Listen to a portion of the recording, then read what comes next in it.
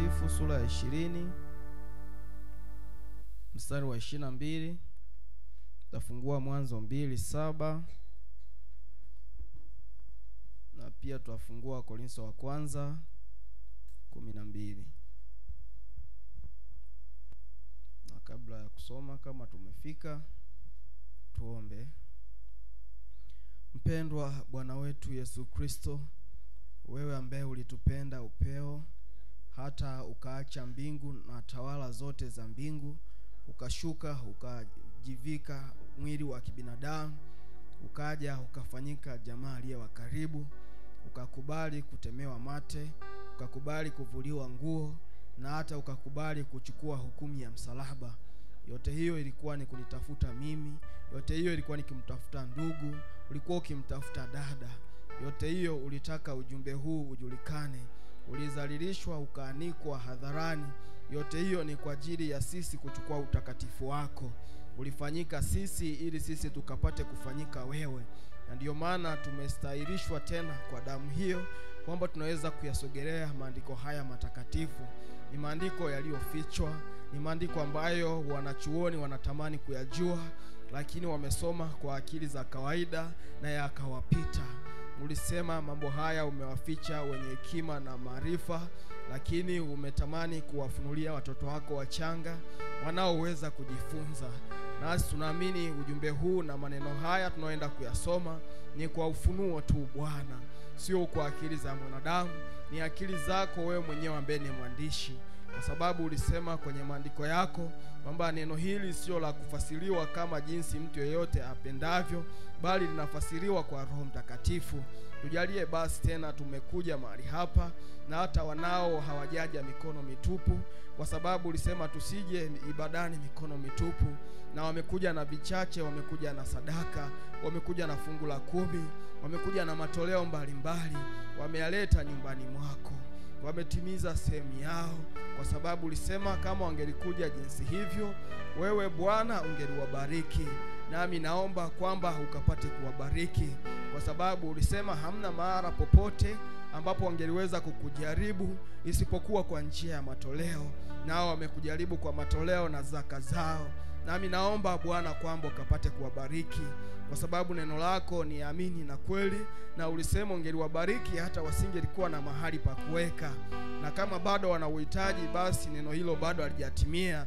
Tunataraji kuona baraka zako juu ya ndugu na dada, kwamba watakuwa na baraka tele katika maisha yao, hata hawatakuwa na mahali pa kuweka, na kisha tutaona kwamba hiyo malaki imetimia.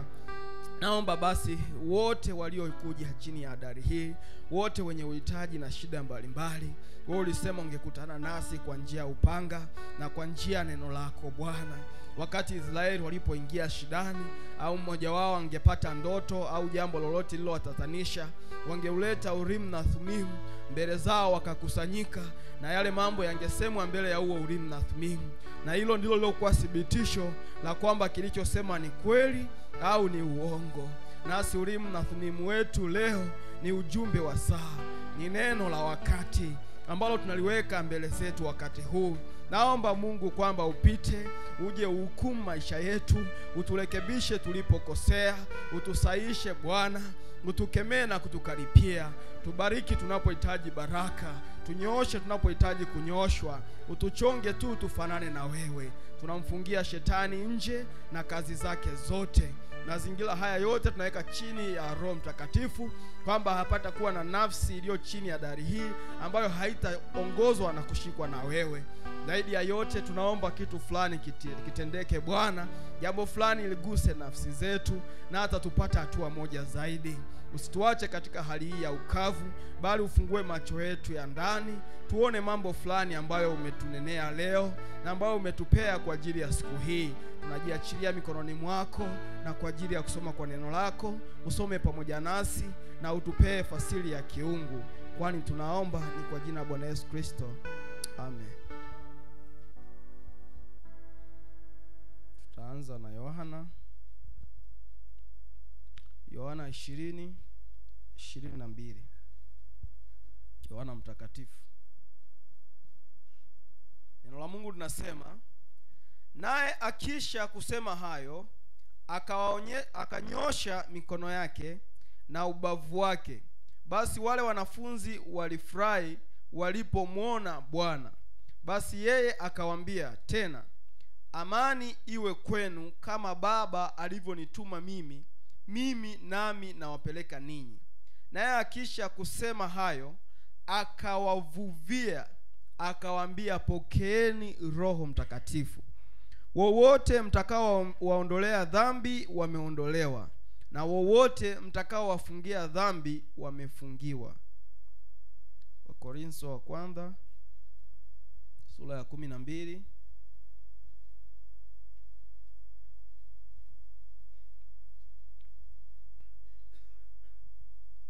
tuanzie mstari wa 4. Na Mungu nasema, basi pana tofauti za karama, bali Roho ni yeye yule. Tena pana tofauti za huduma, na Bwana ni yeye yule. Kisha pana tofauti za kutenda kazi, bali Mungu ni yeye yule azitendaye kazi zote katika wote. Lakini kila mmoja hupewa ufunuo wa Roho kwa kufaidiana. Maana mtu mmoja kwa Roho apewa neno la hekima, na mwingine neno la maarifa, apendavyo Roho yeye yule.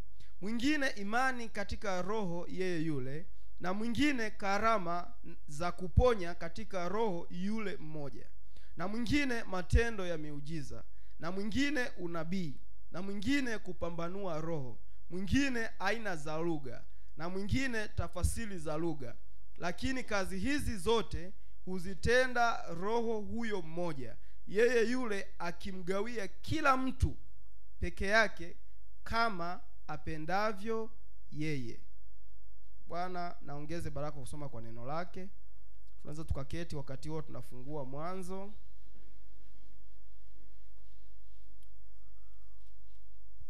Mwanzo 2:7 hadi 9.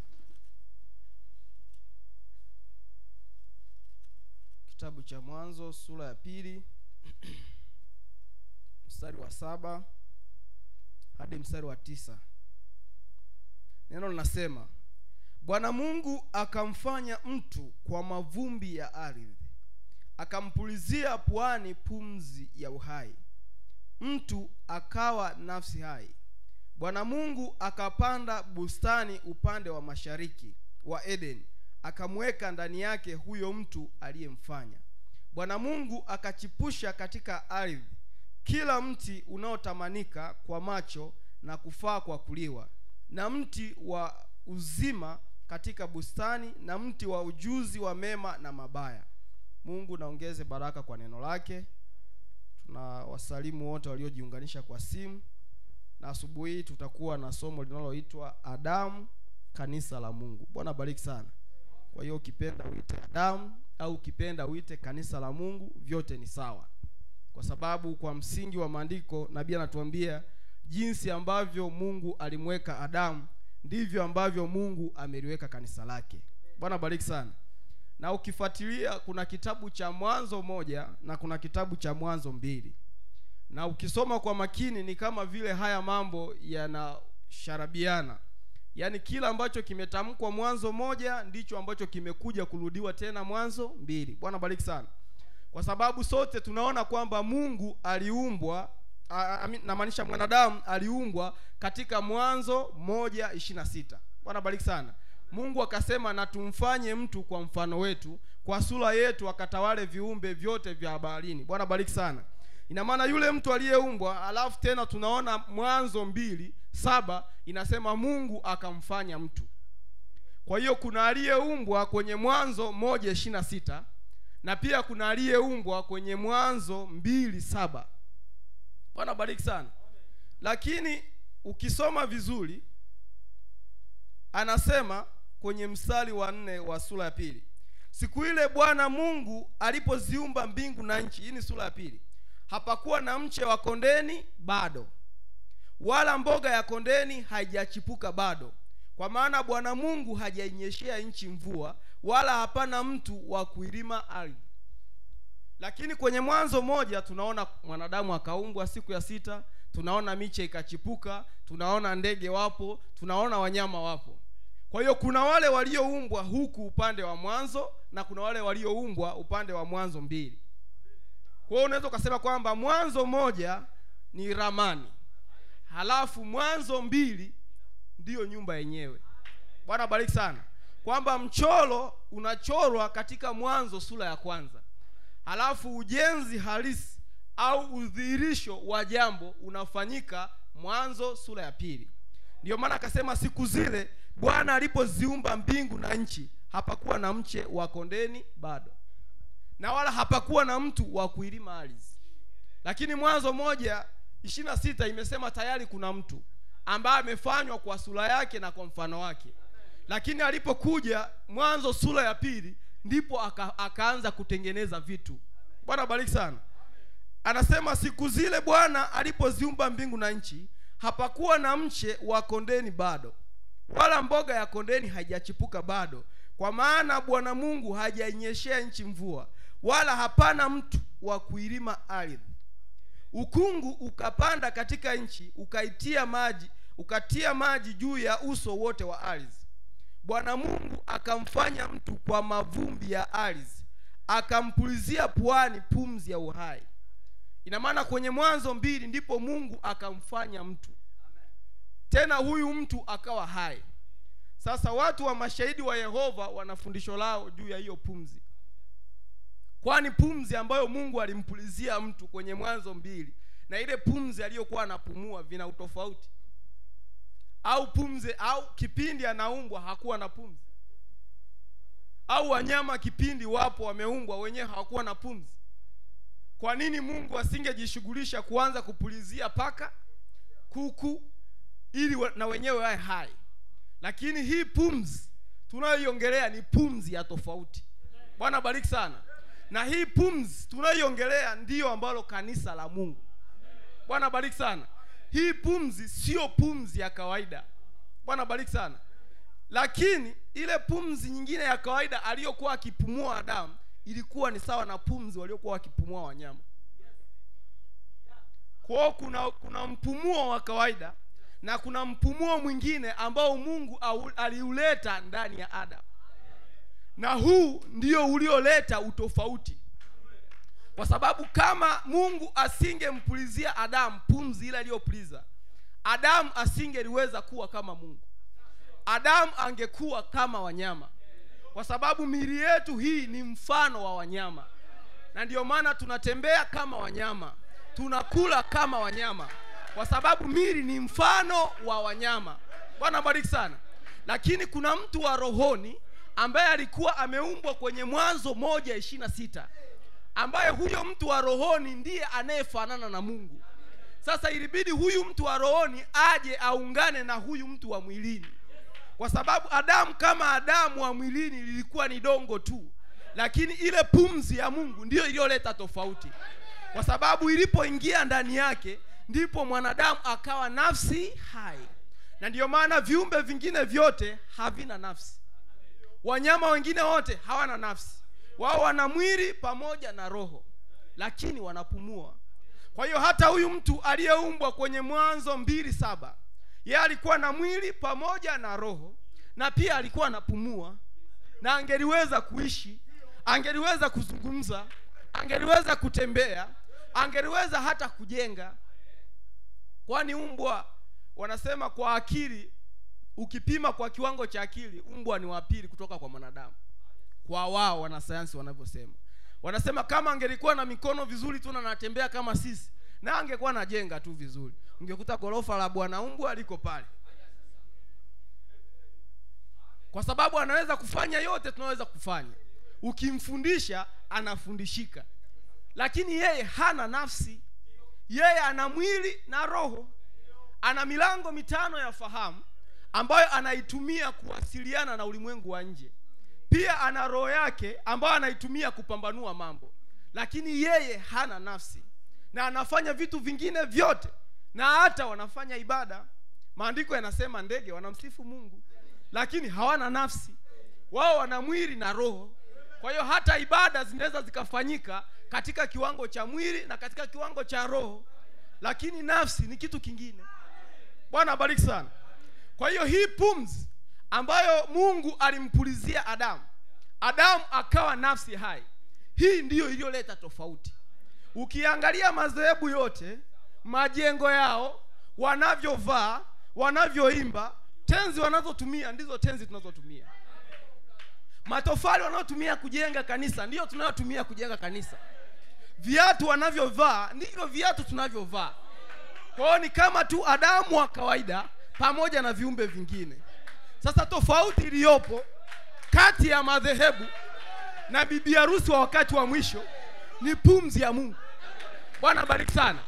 Kuna mahali ambapo kuna pumzi ya Mungu, lakini kuna mahali ambapo kuna jina la Mungu. Kwa sababu Adamu angekaa tu kawaida, yeye angelikuwa ni Adamu, lakini bila ile pumzi ya Mungu asingekuwa na chochote kile cha kiungu. Angeliabudu kama ndege wanavyoabudu, angeliabudu kwa akili, angeliimba kwa akili, angefanya ibada kwa akili. Lakini ili awe Mungu mdogo, ili simba na tembo waliokuwako wakati huo wamheshimu Adamu, lazima ilipaswa awe na kitu cha tofauti.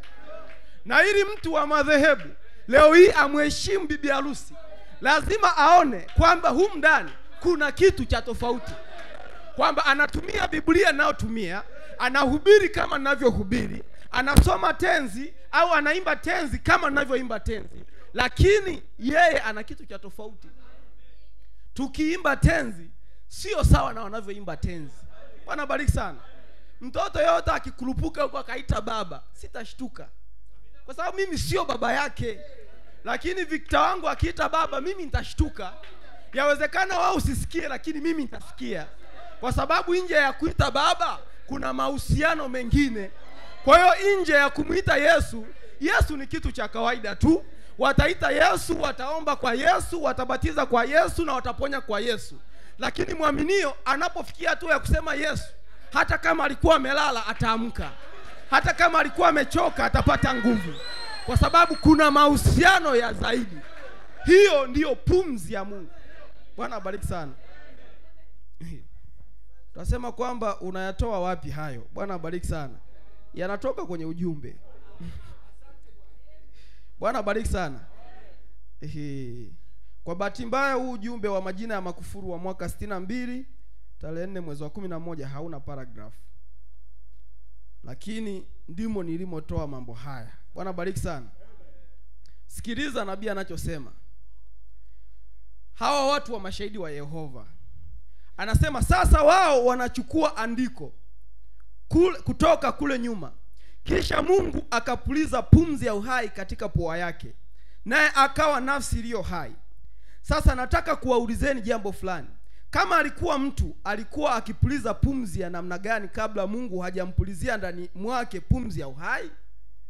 Adamu alikuwa ni mtu, na alikuwa anaishi, na alikuwa anatembea. Sema Biblia imeandikwa kwa jinsi kwamba ni muhtasari. Wakati mwingine matukio ya Biblia tunayaona kama yameshikana, lakini yako tofauti. Bwana bariki sana. Adamu alikaa muda mrefu sana kabla hajaoa. Alikaa muda mrefu sana mpaka Mungu aliposema si vema mwanadamu awe peke yake. Watu wanafikiri kwamba labda alipomaliza kuumba akasema si vema. Angesemaje si vema hajamuona? Ilibidi kwanza akae, asote. Kama kungekuwa na nguo angejifulia mwenyewe. Kama kungekuwa kuna vyombo angeosha. Kama kungekuwa na nyumba angepiga deki. Asote kwanza, kisha ndio Mungu aseme si vema akae peke yake, nitamfanyia mtu gani? Msaidizi. Lakini yule anakuja kama nani? Msaidizi. Haji kama mfanyaji wa hayo mambo. Najua wandugu hawataitikia amini. Hilo linaangukia huko. Yeye anakuja kama msaidizi, haji kama mfanyaji wa hayo mambo. Kwa sababu umekaa peke yako kwanza, kisha Bwana akasema si vema atakufanyia msaidizi. Kwa hiyo ni kazi ambazo ulikuwa unazifanya, lakini unahitaji msaidizi. Sasa akija zinakuwa zake, sio neno. Bwana bariki sana. Kazi ni zako, ila unahitaji usaidizi. Bwana bariki sana. Sasa nataka kuwaulizeni jambo fulani. Kama alikuwa mtu, alikuwa akipuliza pumzi ya namna gani kabla Mungu hajampulizia ndani mwake pumzi ya uhai? Mnaona ni pumzi ya namna gani? Yeye alikuwa mtu anayepumua. Kabla Mungu hajampulizia Adamu pumzi ya uhai, yeye alikuwa ni mtu anayepumua. Kwa hiyo kwa maana hiyo, kuna watu duniani wanapumua lakini hawana pumzi ya Mungu. Kwa sababu Adamu alikuwa ni mtu anayepumua. Ni pumzi ya namna gani? Yeye alikuwa mtu anayepumua, mtu anayeishi. Kwa hiyo aliishi na alipumua, lakini Mungu alikuwa bado hajampulizia pumzi ya uhai, kama ambavyo alikuwa bado hajamfanyia msaidizi. Kwa hiyo Adamu aliishi na akafanyaje? Akapumua. Hiyo ni kwa mujibu wa ujumbe wa saa. Bwana bariki sana. Kama hivyo ndivyo ilivyo, basi kila mnyama ni nafsi iliyo hai. Kama ile hewa ya kawaida waliokuwa napumua ndio nafsi, kama wanavyofasiri hao watu wa mashahidi wa Yehova, basi kila mnyama ana nafsi, kwa sababu sinaye anapumua. Kwa sababu kama Adamu alipuliziwa ndipo akawa na nafsi hai, basi na wanyama na wenyewe kwa sababu wanapumua, wanavuta upepo ule ule ambao Adamu alikuwa anavuta. Bwana bariki sana. Sikiliza. Na anasema basi isingalimpasa Yesu kufa kama wanyama na wenyewe wana nafsi. Yaani kama Mungu angepulizia pumzi ya uhai hata kwa bata na kuku, ingekuwa ukimchinja kuku au bata akafa kwa ajili yako, dhambi zako zingeondolewa. Bwana bariki sana. Kwa sababu kuondoa dhambi kulihitaji uhai wa nafsi ambao ungesafisha nafsi. Sasa Adamu yuko hapa ameanguka, kisha yeye ana mwili, nafsi na roho. Alafu mnyama waliyekuwa wanamtoa sadaka, yeye alikuwa na mwili na roho. Ndio maana hawakuweza kuiondoa ile dhambi. Wao walikuwa wanafunika tu. Leo inaonekana ya pinki, inapigwa nyekundu juu. Maisha yanaendelea. Imepigwa nyekundu, inakuja inapigwa nyeupe. Lakini ile nyeusi iliyoingia pale bado ipo. Kwa sababu walitubu, lakini ile dhambi iliendelea kuwa ndani. Kwa nini haikuondoka? Na walitimiza neno la Mungu. Walitimiza neno la Mungu, wakatoa sadaka. Ile sadaka haikuwa kamilifu, kwa sababu yenyewe ilikuwa na mwili na roho. Ilihitajika sadaka ambayo ina mwili, roho pamoja na nafsi, ndiyo ambayo ingemkomboa mwanadamu. Ndiyo maana hapa kuonekana mwanadamu yeyote ambaye angeliweza kumkomboa ndugu yake, kwa sababu wote kwa kuanzia tuliingia katika dhambi. Kwa hiyo hata mnyama asingeliweza kumkomboa mwanadamu. Ikabidi Mungu aje afanyike mwanadamu, awe mwili, nafsi na roho, kisha amkomboe mtu. Bwana bariki sana. Ndiyo maana kama ile hewa ya kawaida tunayopumua ya kawaida, mbali na hiyo hewa ya Mungu, ingelikuwa ndiyo nafsi hai, wanyama wote wangekuwa na nini? Na nafsi. Basi isingelimpasa Yesu kufa. Kafara ya mnyama ingelikuwa imetosha. Mnaona? Kwa hiyo ndugu, hiyo hoja haiji kwamba Mungu alipompulizia Adamu pumzi ndipo akaanza kupumua. Hiyo hoja haiji, kwa sababu Adamu alikuwa anapumua kabla Mungu hajampulizia pumzi, kama ambavyo wanyama wanapumua. Bwana bariki sana. Kwa hiyo hii pumzi ni nyingine. Bwana bariki sana. Huu ujumbe tunaohubiri ambao ni pumzi ya saa ni nyingine.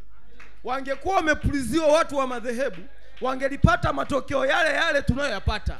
Lakini sisi tuna matokeo tofauti, kwa sababu neno ni lile lile, lakini pumzi ni ya tofauti.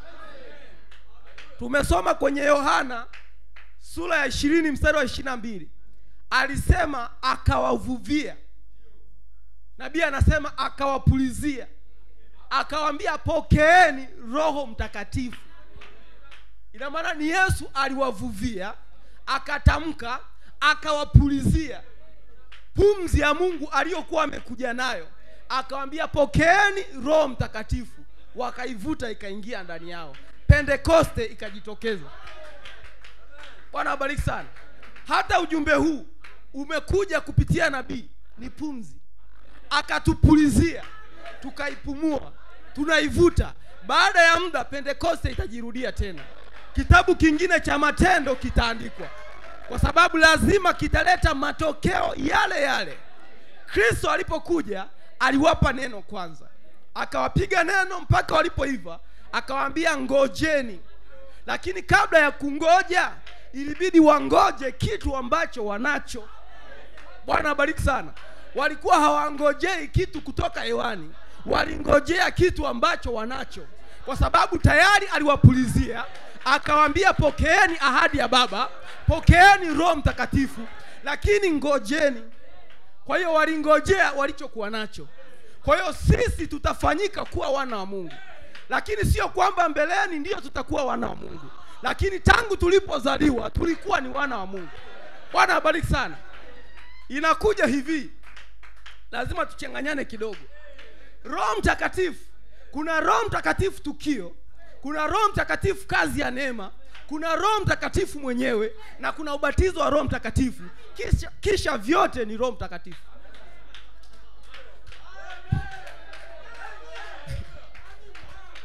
Bwana abariki sana. Bwana abariki. Kuna Roho Mtakatifu, kuna Roho Mtakatifu kazi ya neema, kuna ubatizo wa Roho Mtakatifu, kuna Roho Mtakatifu mwenyewe. Kisha vyote ni nini? Roho Mtakatifu. Kwa sababu tangu umezaliwa una Roho Mtakatifu, na unamtafuta Roho Mtakatifu, na itabidi umpate Roho Mtakatifu. Na ukisha mpata Roho Mtakatifu lazima ujazwe Roho Mtakatifu, na utajazwa Roho Mtakatifu. Ukisha jazwa Roho Mtakatifu unakuwa na Roho Mtakatifu.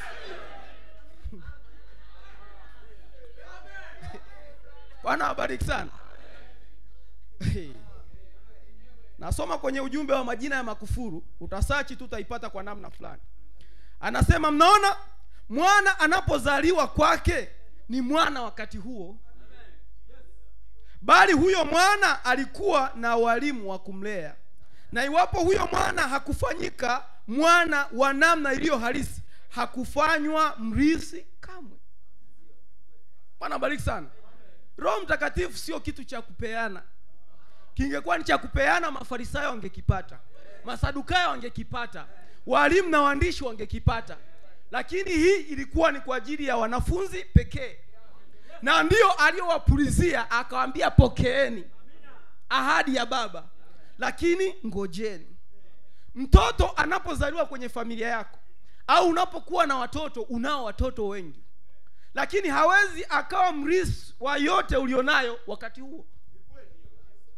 Lakini ni mwanao, ila akifuzu akawa na adabu nzuri, asivute bangi, asijichanganye, asiwe mlevi, asiwe mgomvi, utamheshimu. Hamkusoma maandiko yanasema kwamba baba atawaheshimu? Kuna watu ambao duniani Mungu anawaheshimu kwa sababu ni watoto wenye adabu nzuri, lakini kuna watoto wana adabu mbaya. Lakini adabu mbaya haimfanyi kutokuwa mtoto. Unaweza ukazaa wezi na bado ni watoto wako. Yaani ni jambazi kabisa. Wewe ni baba jambazi, kwa sababu ametoka ndani yako. Lakini kwa watoto hao ulionao, ukapata mtoto mmoja super. Sasa huyo aliye super ndiye utakayempa mamlaka juu ya familia yako. Utawaambia hata kwamba hata kama sipo, huyu ndiye atakayeshikilia. Kwa sababu miongoni mwa hao watoto umeona yeye ndiye aliye na uafadhali. Zile sifa zako, mikakati yako na misimamo yako unaoitaka ameikizi. Lakini sio kwamba hamna watoto wengine, ila wote ni watoto. Sasa ndivyo ilivyo. Wote walioamini ujumbe wa saa, tangu wamezaliwa wana Roho Mtakatifu. Tangu wamezaliwa ana Roho Mtakatifu. Bila Roho Mtakatifu huwezi ukauamini ujumbe wa saa.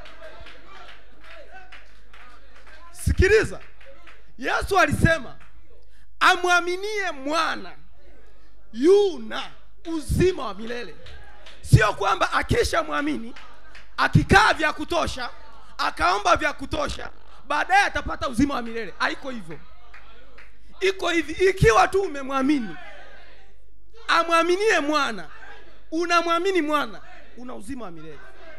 Unaamini ujumbe wa saa, unamwamini William Marion Branham, unamwamini kabisa, una Roho Mtakatifu. Amwaminie mwana, yuna uzima wa milele. Amwaminie Branham, yuna Roho Mtakatifu. Sasa kuanzia hapo, wote tuna Roho Mtakatifu kwa kuanzia. Lakini Roho Mtakatifu katika kazi ya neema. Bwana abariki sana. Roho Mtakatifu katika kazi ya neema. Sikiliza. Anasema, bali kama ulikuwa mwana halisi na mwana ambaye angemtii baba, basi huyo mwana alifanywa mwana mwenye mamlaka, ama akawekwa mahali pake, anakuwa mrithi wa kile alichokuwa nacho babaye. Bwana abariki sana. Sikiliza, kuna mahala nataka nipafikie. Ujumbe fulani unaitwa kusikia, kutambua, kutenda kwa neno la Mungu. Wa mwaka 60 mwezi wa pili tarehe 21. Sikiliza, tuseme paragraph ya 136. Nabii anasema, kuna mtoto amechukuliwa mimba ndani ya tumbo la mama yake, ana maisha ya aina moja. Na kuna mtoto aliyezaliwa ana maisha ya aina nyingi. Kwa hiyo ukiwa na Roho Mtakatifu katika kazi ya neema, ni sawa sawa na mtoto ambaye yuko kwenye tumbo la mama yake. Una maisha ya aina fulani, lakini una uhai, ila uhai wako uko ndani ya tumbo. Lakini kuna aliyezaliwa tayari, ana maisha, lakini na yenyewe ni maisha ya aina tofauti. Ndio maana lazima uzaliwe mara ngapi? Lakini kabla hujazaliwa mara ya pili, lazima ulikuwa na Roho Mtakatifu. Kwa sababu kama mbegu haikuwa ndani, itaotaje? Hiyo iliyoko ndani yako ndio lazima ife. Ikisha kufa, kisha itaota. Ndio maana mwenye Roho Mtakatifu pekee ndiye anaweza kuzaliwa mara ya pili. Au mwenye mbegu ya neno pekee ndiye anaweza kujizaa mara ya pili. Kama Roho Mtakatifu katika kazi ya neema hayumo ndani, hauwezi ukazaliwa mara ya pili. Sasa nabii anasema kuna mtoto aliyeko ndani ya tumbo la mama, na kuna mtoto ambaye amekwisha zaliwa. Kwa hiyo Roho Mtakatifu katika kazi ya neema ni kwenye kuamini, kuhesabiwa haki kwa imani, kutakaswa, kisha kupata ubatizo wa Roho Mtakatifu au kujazwa Roho Mtakatifu.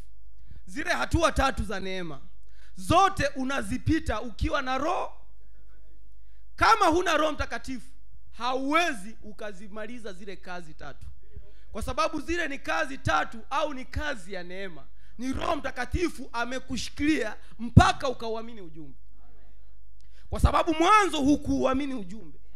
Sasa ni nini kimekufanya uuamini ujumbe? Labda kama unatutania hauamini ujumbe, lakini kwa kuanzia, kama unauamini ujumbe huu, mbali na maisha yako, wewe una Roho Mtakatifu. Ni kama tu nilivyosema, mradi umewazaa wewe, hao ni watoto wako. Akiwa jambazi, akiwa kahaba, ni mtoto wako, lakini kwa kuanzia tu umemzaa. So mradi umeamini ujumbe huu, unakuwa na Roho Mtakatifu katika kazi za neema. Unahesabiwa haki kwa imani, anakusamehe yote ambayo uliwahi kufanya. Bwana bariki sana. Tena nitakuongezea kitu hapo, anakusamehe na yote utakayokuja kufanya. Bwana bariki sana. Mungu hafanyi biashara kichaa. Ya leo nifute jina langu katika kitabu cha uzima, kesho tena niandike jina langu katika kitabu cha uzima. Hapana. Akikusamehe, amekusamehe. Akikuhukumu, amekuhukumu. Kwa hiyo unapohesabiwa haki, nabii anatuambia ni kana kwamba hujawahi kufanya dhambi, na zozote utakazozifanya zimesamehewa tayari. Ukiendelea mbele nitawasomea mahala fulani. Nabii anasema Adamu alipoanguka, kabla Adamu hajaanguka, mwana kondoo alikuwepo tayari. Kristo alikufa kabla ya kuwekwa misingi ya dunia. Ina maana kabla Adamu hajakosea, ukombozi wake ulikuwepo tayari. Bwana bariki sana. Kabla hajafanya kosa lolote, kipindi bado anaishi maisha ya haki, msamaha wake ulikuwepo tayari. Unavyoamini tu ujumbe wa saa, unasamehewa dhambi zako zote zilizopita na zijazo.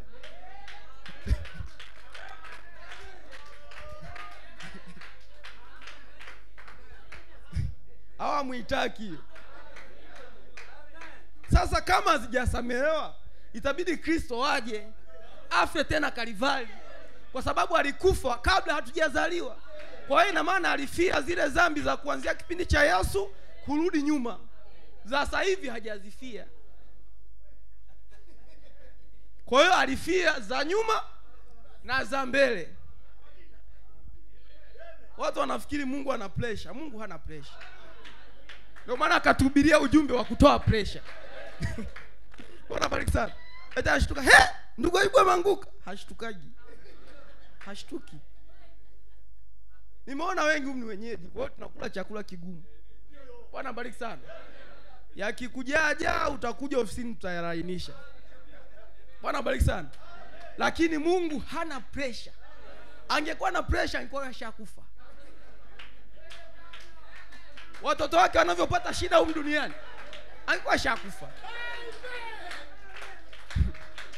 Kwa kuanzia Mungu hana pressure. Yaani utaanguka mara 6 anaijua. Anaijua vizuri sana. Mungu sio mpumbavu. Kama anashtuka, he, leo ndugu Ayubu kacheza dini. Ai. Malaika mjoni, mlikuwa wapi mpaka anacheza dini? Hamna. Aliona ni madili mangapi nitacheza, yataniumiza kiasi gani, nitatubu mara ngapi, nitalia mara ngapi.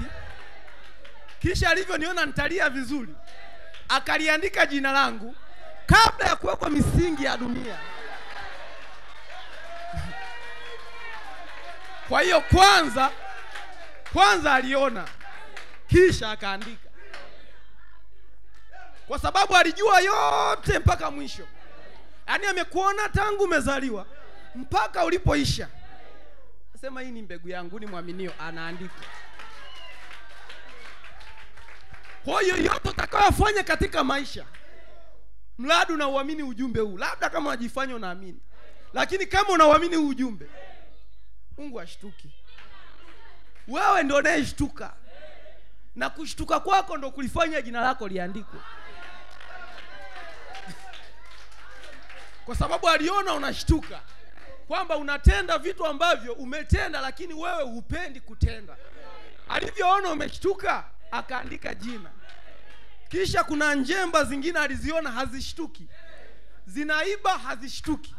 Zinavuta sigara hazishtuki. Zenyewe akaziandikia hukumu moja kwa moja. Yaani hata atubu hawezi kuingia. Mungu hawezi akaumba jehanamu akakosa wateja. Wadau wapo. Kama ambavyo kuna mbingu ya bibi harusi, kuna jehanamu ya watu wanaomfuata shetani. Kwa hiyo aliona kwanza. Alivyoona akaandika. Bwana bariki sana. Kuna mtoto amechukuliwa mimba ndani ya tumbo la mama yake. Ana maisha ya aina moja. Hayo ni maisha, na maskini seli zake ndogo katika mwili wake zinakunja na kupiga mateke na kuruka. Ni 136 kwenye paragraph. Ndugu Branham anapiga makofi mara moja namna hiyo, na kisha analia, anakuwa nafsi hai. Sasa tulivyouamini ujumbe, tulimpokea Roho Mtakatifu.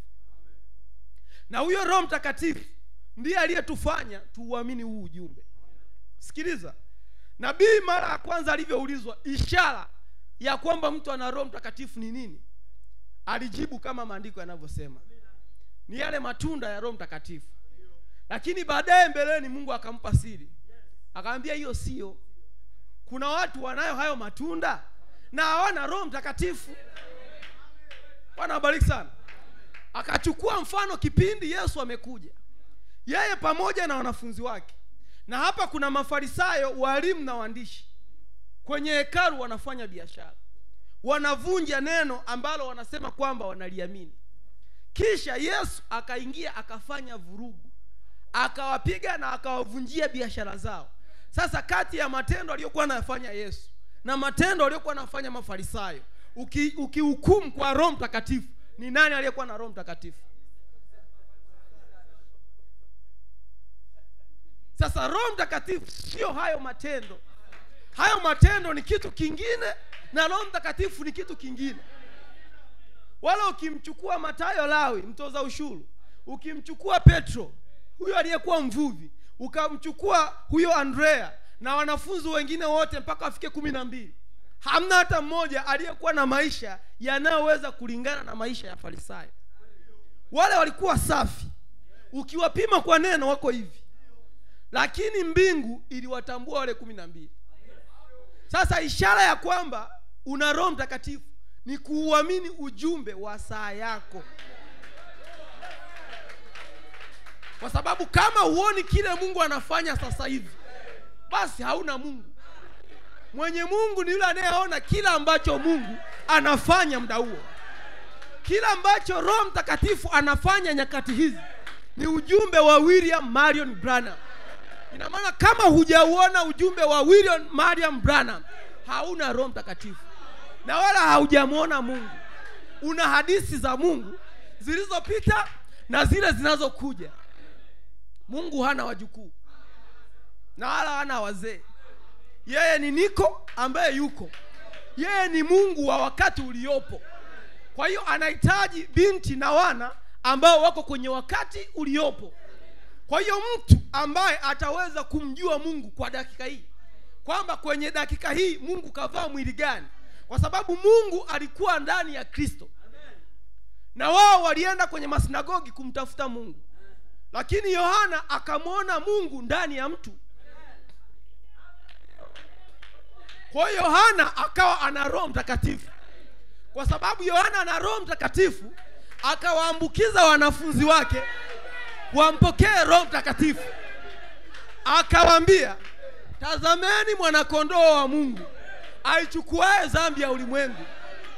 Alipoambia tazameni mwana kondoo wa Mungu, hawakuendelea na ibada za Yohana.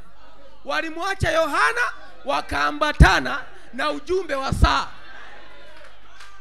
Yohana alifaa kwa wakati ule, lakini mradi kwa dakika hiyo Mungu hayuko tena ndani ya Yohana, yuko ndani ya Yesu Kristo.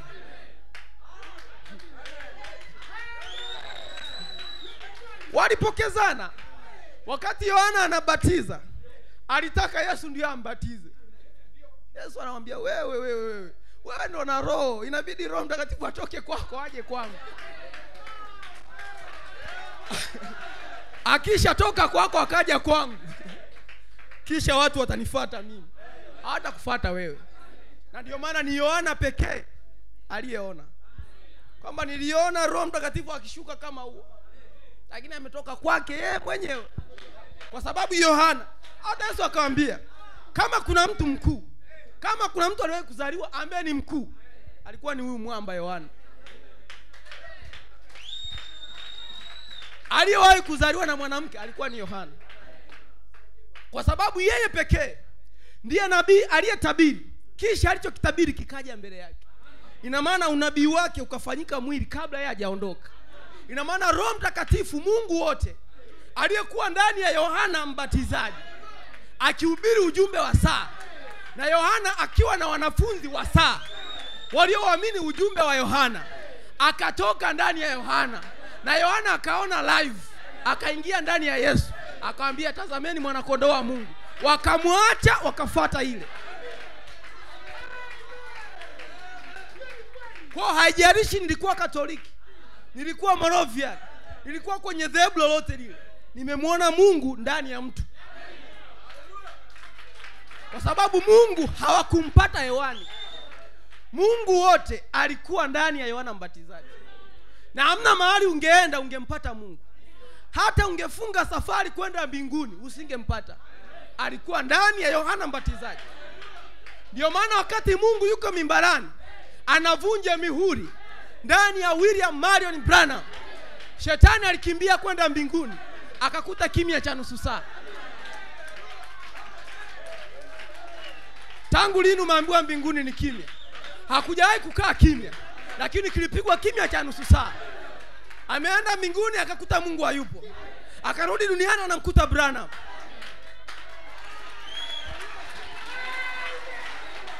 Ukimtaka Mungu utampata kwa Branham. Ukimkosa Branham umemkosa Mungu. Ukimtafuta Mungu Sumbawanga utampata ndani ya ndugu na dada. Ukimkosa ndugu na dada umemkosa Mungu. Aliye na ujumbe wa saa ndiye aliye na Mungu wa wakati huo. Na Mungu daima haiwi hewani, anakuwa ndani ya mtu. Alikuwa ndani ya Branham kama mganda uliotikishwa, ukionyesha kwamba wengine wote watakuja watafikia level kama hii, watanena kama Branham, watatenda kama Branham, wataitikisa dunia nzima. Kwa sababu Branham alikuwa ni mganda, akaonjeshwa mvuto wa tatu, akaambiwa itakuwa namna hii. Lakini wanakuja wengine ambao watakuwa kama wao, watatikisa dunia nzima. Na sasa tumewasili. Usiangalie yale unayoyafanya, angalia kile neno limesema. Bwana bariki sana. Ninatembea, ninaishi kwa kile neno limesema, sio kwa yale nilionayo. Najua nina makando kando mengi sana, nina makosa mengi sana, lakini siangalii makosa. Ninaangalia kila ambacho neno limesema mimi nilicho. Kwa sababu sisi ni mbegu za Branham, na kila Branham alichosema ambacho kingetokea wakati wa mwisho ndicho tulicho. Kwa sababu Mungu alimtuma mjumbe akiwa na ujumbe, na akaandaa watu watakaopokea ujumbe. Kama nimeamini ujumbe, mimi ndio hao walioandaliwa. Mimi ndio hao. Malaki 4 ilisema, angaliani na wapelekea Elia nabii.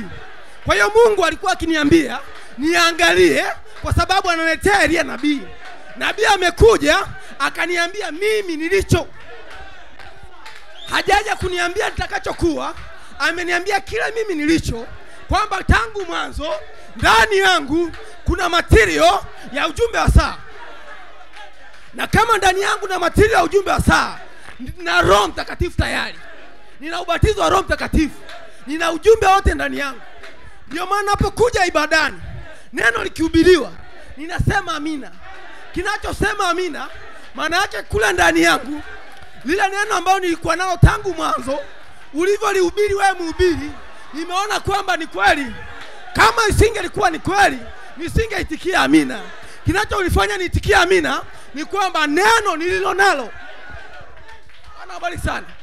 Siwaletee ujumbe mpya, siwaletei neno jipya, ninakuletea kila ulicho nacho.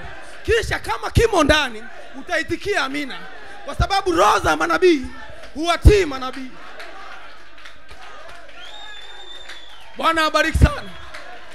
Ishi kila ambacho neno limesema wewe ulicho. Neno limesema wewe ni mwana mwenye mamlaka. Ishi hicho. Usiangalie yale ambayo unayatenda, kwa sababu hatufanyi kwa uwezo wetu, hatufanyi kwa akili zetu. Tunafanya kile yeye amesema. Amesema mimi ni bibi harusi. Bibi harusi atatenda mambo makuu, inanipasa nitende mambo makuu. Na kama hayatendeki sio mimi, ni yeye ndiye ameshindwa. Kwa sababu mimi sikusema nitatenda mambo makuu. Aliyesema ni yeye. Na yeye ndiye aliyenilazimisha ni uamini ujumbe wa saa.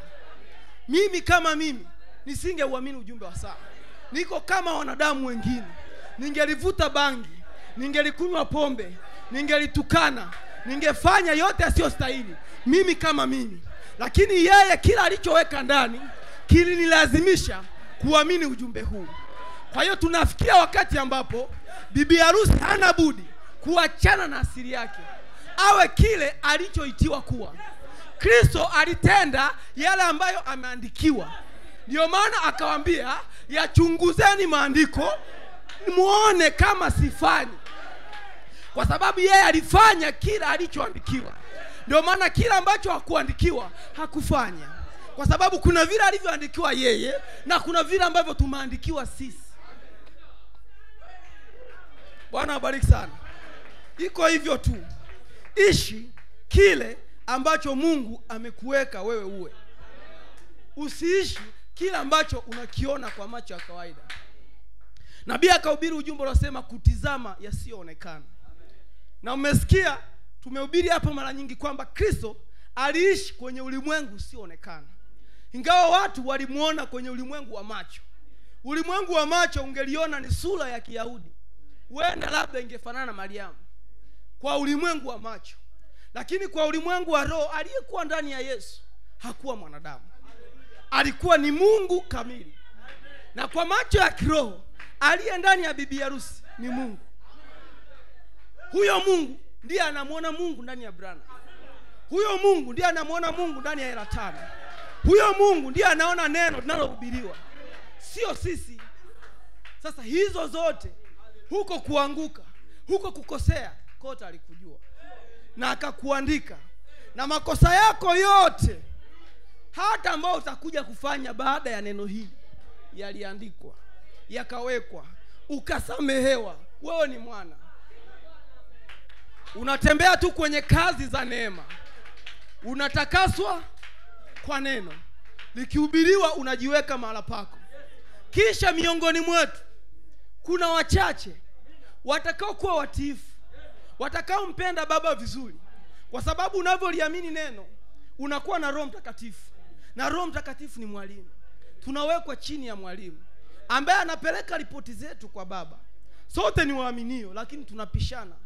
Kuna wengine ripoti zao sio nzuri mbinguni. Ndio maana baadhi ya mambo hayatendeki. Ni kwa sababu ya zile ripoti ambazo mwalimu mkuu Roho Mtakatifu amewekwa kuzipeleka. Unasema nayatoa wapi hayo? Anasema kwenye ujumbe wa majina ya makufuru. Anasema kwa hiyo yeye huja. Unafikiri nini? Yeye angekunja uso leo kusema binti zako wote wanakata nywele zao. Haendi kushtaki watu wa madhehebu. Anashtaki watu walio wake. Anapeleka taarifa za binti za Mungu kwamba ni binti wa Mungu aliyekata nywele. Lakini sio kwamba alipokata nywele aliacha ule ubinti wa Mungu. Ni magumu lakini ndivyo yalivyo, ili mnielewe. Bwana bariki sana. Anafanya kosa lakini ni mwana au ni binti. Makosa yakizidi kuwa mengi sana, Mungu anakuondoa duniani. Lakini sio kwamba amekufuta. Haandiki na kufuta. Sisi tuliandikwa tangu mwanzo. Na thibitisho la kwamba tuliandikwa, tumeuamini ujumbe wa saa. Kwa kama na uamini ujumbe wa saa, mimi nimo. Kwa hiyo sio kauli ya Waaminio kusema sijui nitafika mbinguni au sitafika, au sijui nitaenda kuzimu. Hizo sio kauli za Waaminio. Kauli za Waaminio, ninafanya yale baba anayotaka mimi nifanye. Nabii anasema ningelifanya jambo lolote lile ili baba yangu afurahie. Kama Mungu furaha yake ni mimi niende kuzimu, basi nitafanya hivyo, kwa sababu ninapenda yeye awe na furaha. Kama furaha yake ni mimi niwe mbinguni, ninafurahia jambo hilo. Kwa hiyo ninaishi kila ambacho Mungu atafurahia, sio kila ambacho mimi nitafurahia. Kwa sababu furaha ya duniani ni ya kitambo tu. Starehe za duniani ni za kitambo tu, zinaisha. Hata Yesu alipoziangalia akasema wamekwisha kupata furaha yao. Na hawana sehemu yoyote kwenye ule ufalme, kwa sababu ule ufalme umewekewa wana na binti za Mungu. Lakini hawa wanaojifurahisha hapa duniani, wakitembea katika starehe zote wanazozijua, wamekwisha kupata furaha yao. Ndivyo maandiko yanavyosema. Ile raha ya milele iliyobakia ni kwa ajili ya Mkristo peke yake. Sasa huyu Roho Mtakatifu katika kazi ya neema, kwa sababu umeamini ujumbe, una Roho Mtakatifu. Yeye ndiye anayetoa ripoti kwamba unafanya vizuri au unafanya vibaya. Ndio maana Mungu hana upendeleo. Kama ukiishi maisha manyofu, ukakaa vizuri na Mungu, atakufanya ujue ulicho. Kwa sababu kila mtu ameumbwa kwa kusudi fulani. Yawezekana wewe ni mhubiri lakini hujui kama ni mhubiri, kwa sababu hata channel zenyewe za kukutana na Mungu huna. Lazima ujiweke sawa kwanza, kisha ile mikondo ikae sawa, uanze kupokea kutoka mbinguni. Ukishaanza kupokea kutoka mbinguni, utajua kile ulicho. Lakini kama mikondo yote imeziba, Mungu yupo anataka kukusaidia, lakini wewe haupatikani. Unapatikana kwenye anga za WhatsApp, unapatikana kwenye anga za Instagram, unapatikana Facebook, lakini network ya mbinguni haisomi. Kwa sababu ni network. Hapa tulipo kuna matangazo ya TBC yanapita, hatuyasikii kwa sababu hatujaset kwenye hizo frequency zinazoweza kunasa hayo matangazo ya TBC. Hapa tulipo kuna jeshi la malaika. Mungu yuko hapa, malaika zake wako hapa. Inahitaji uset, ukae namna fulani, uwe na maandalio fulani toka nyumbani, kwamba umeomba kwa ajili ya ibada. Ulitaka kumuona Mungu ibadani, hautaki kumuona ndugu ibadani, unataka kumuona Bwana Yesu ibadani. Ukikaa kwenye huo mkao, kisha channel ikakaa vizuri, utamwona Kristo anavyotembea hapa. Utamwona kwa macho ya damu na nyama. Wapo waliomuona, wapo wanaoendelea kuona, kwa sababu wamekaa kwenye mazingira fulani. Kwa hiyo ni namna unavyojiweka na Mungu. Lakini wote ni watoto. Lakini kwa hali zetu hizi za kawaida, za uzembe, za kuja tunazunguka mimbala, afu ibadani hatuonekani, hata mwezi haujaisha. Ni bora tu usingezunguka. Kwani ilikuwa lazima? Haikuwa lazima. Au ulikuja kumfurahisha mzee la tano? Haikuwa, sio kufanya show. Hiyo unajinywea hukumu mwenyewe. Ni sawa sana meza ya Bwana. Unakinywea kikombe cha hukumu yako wewe mwenyewe.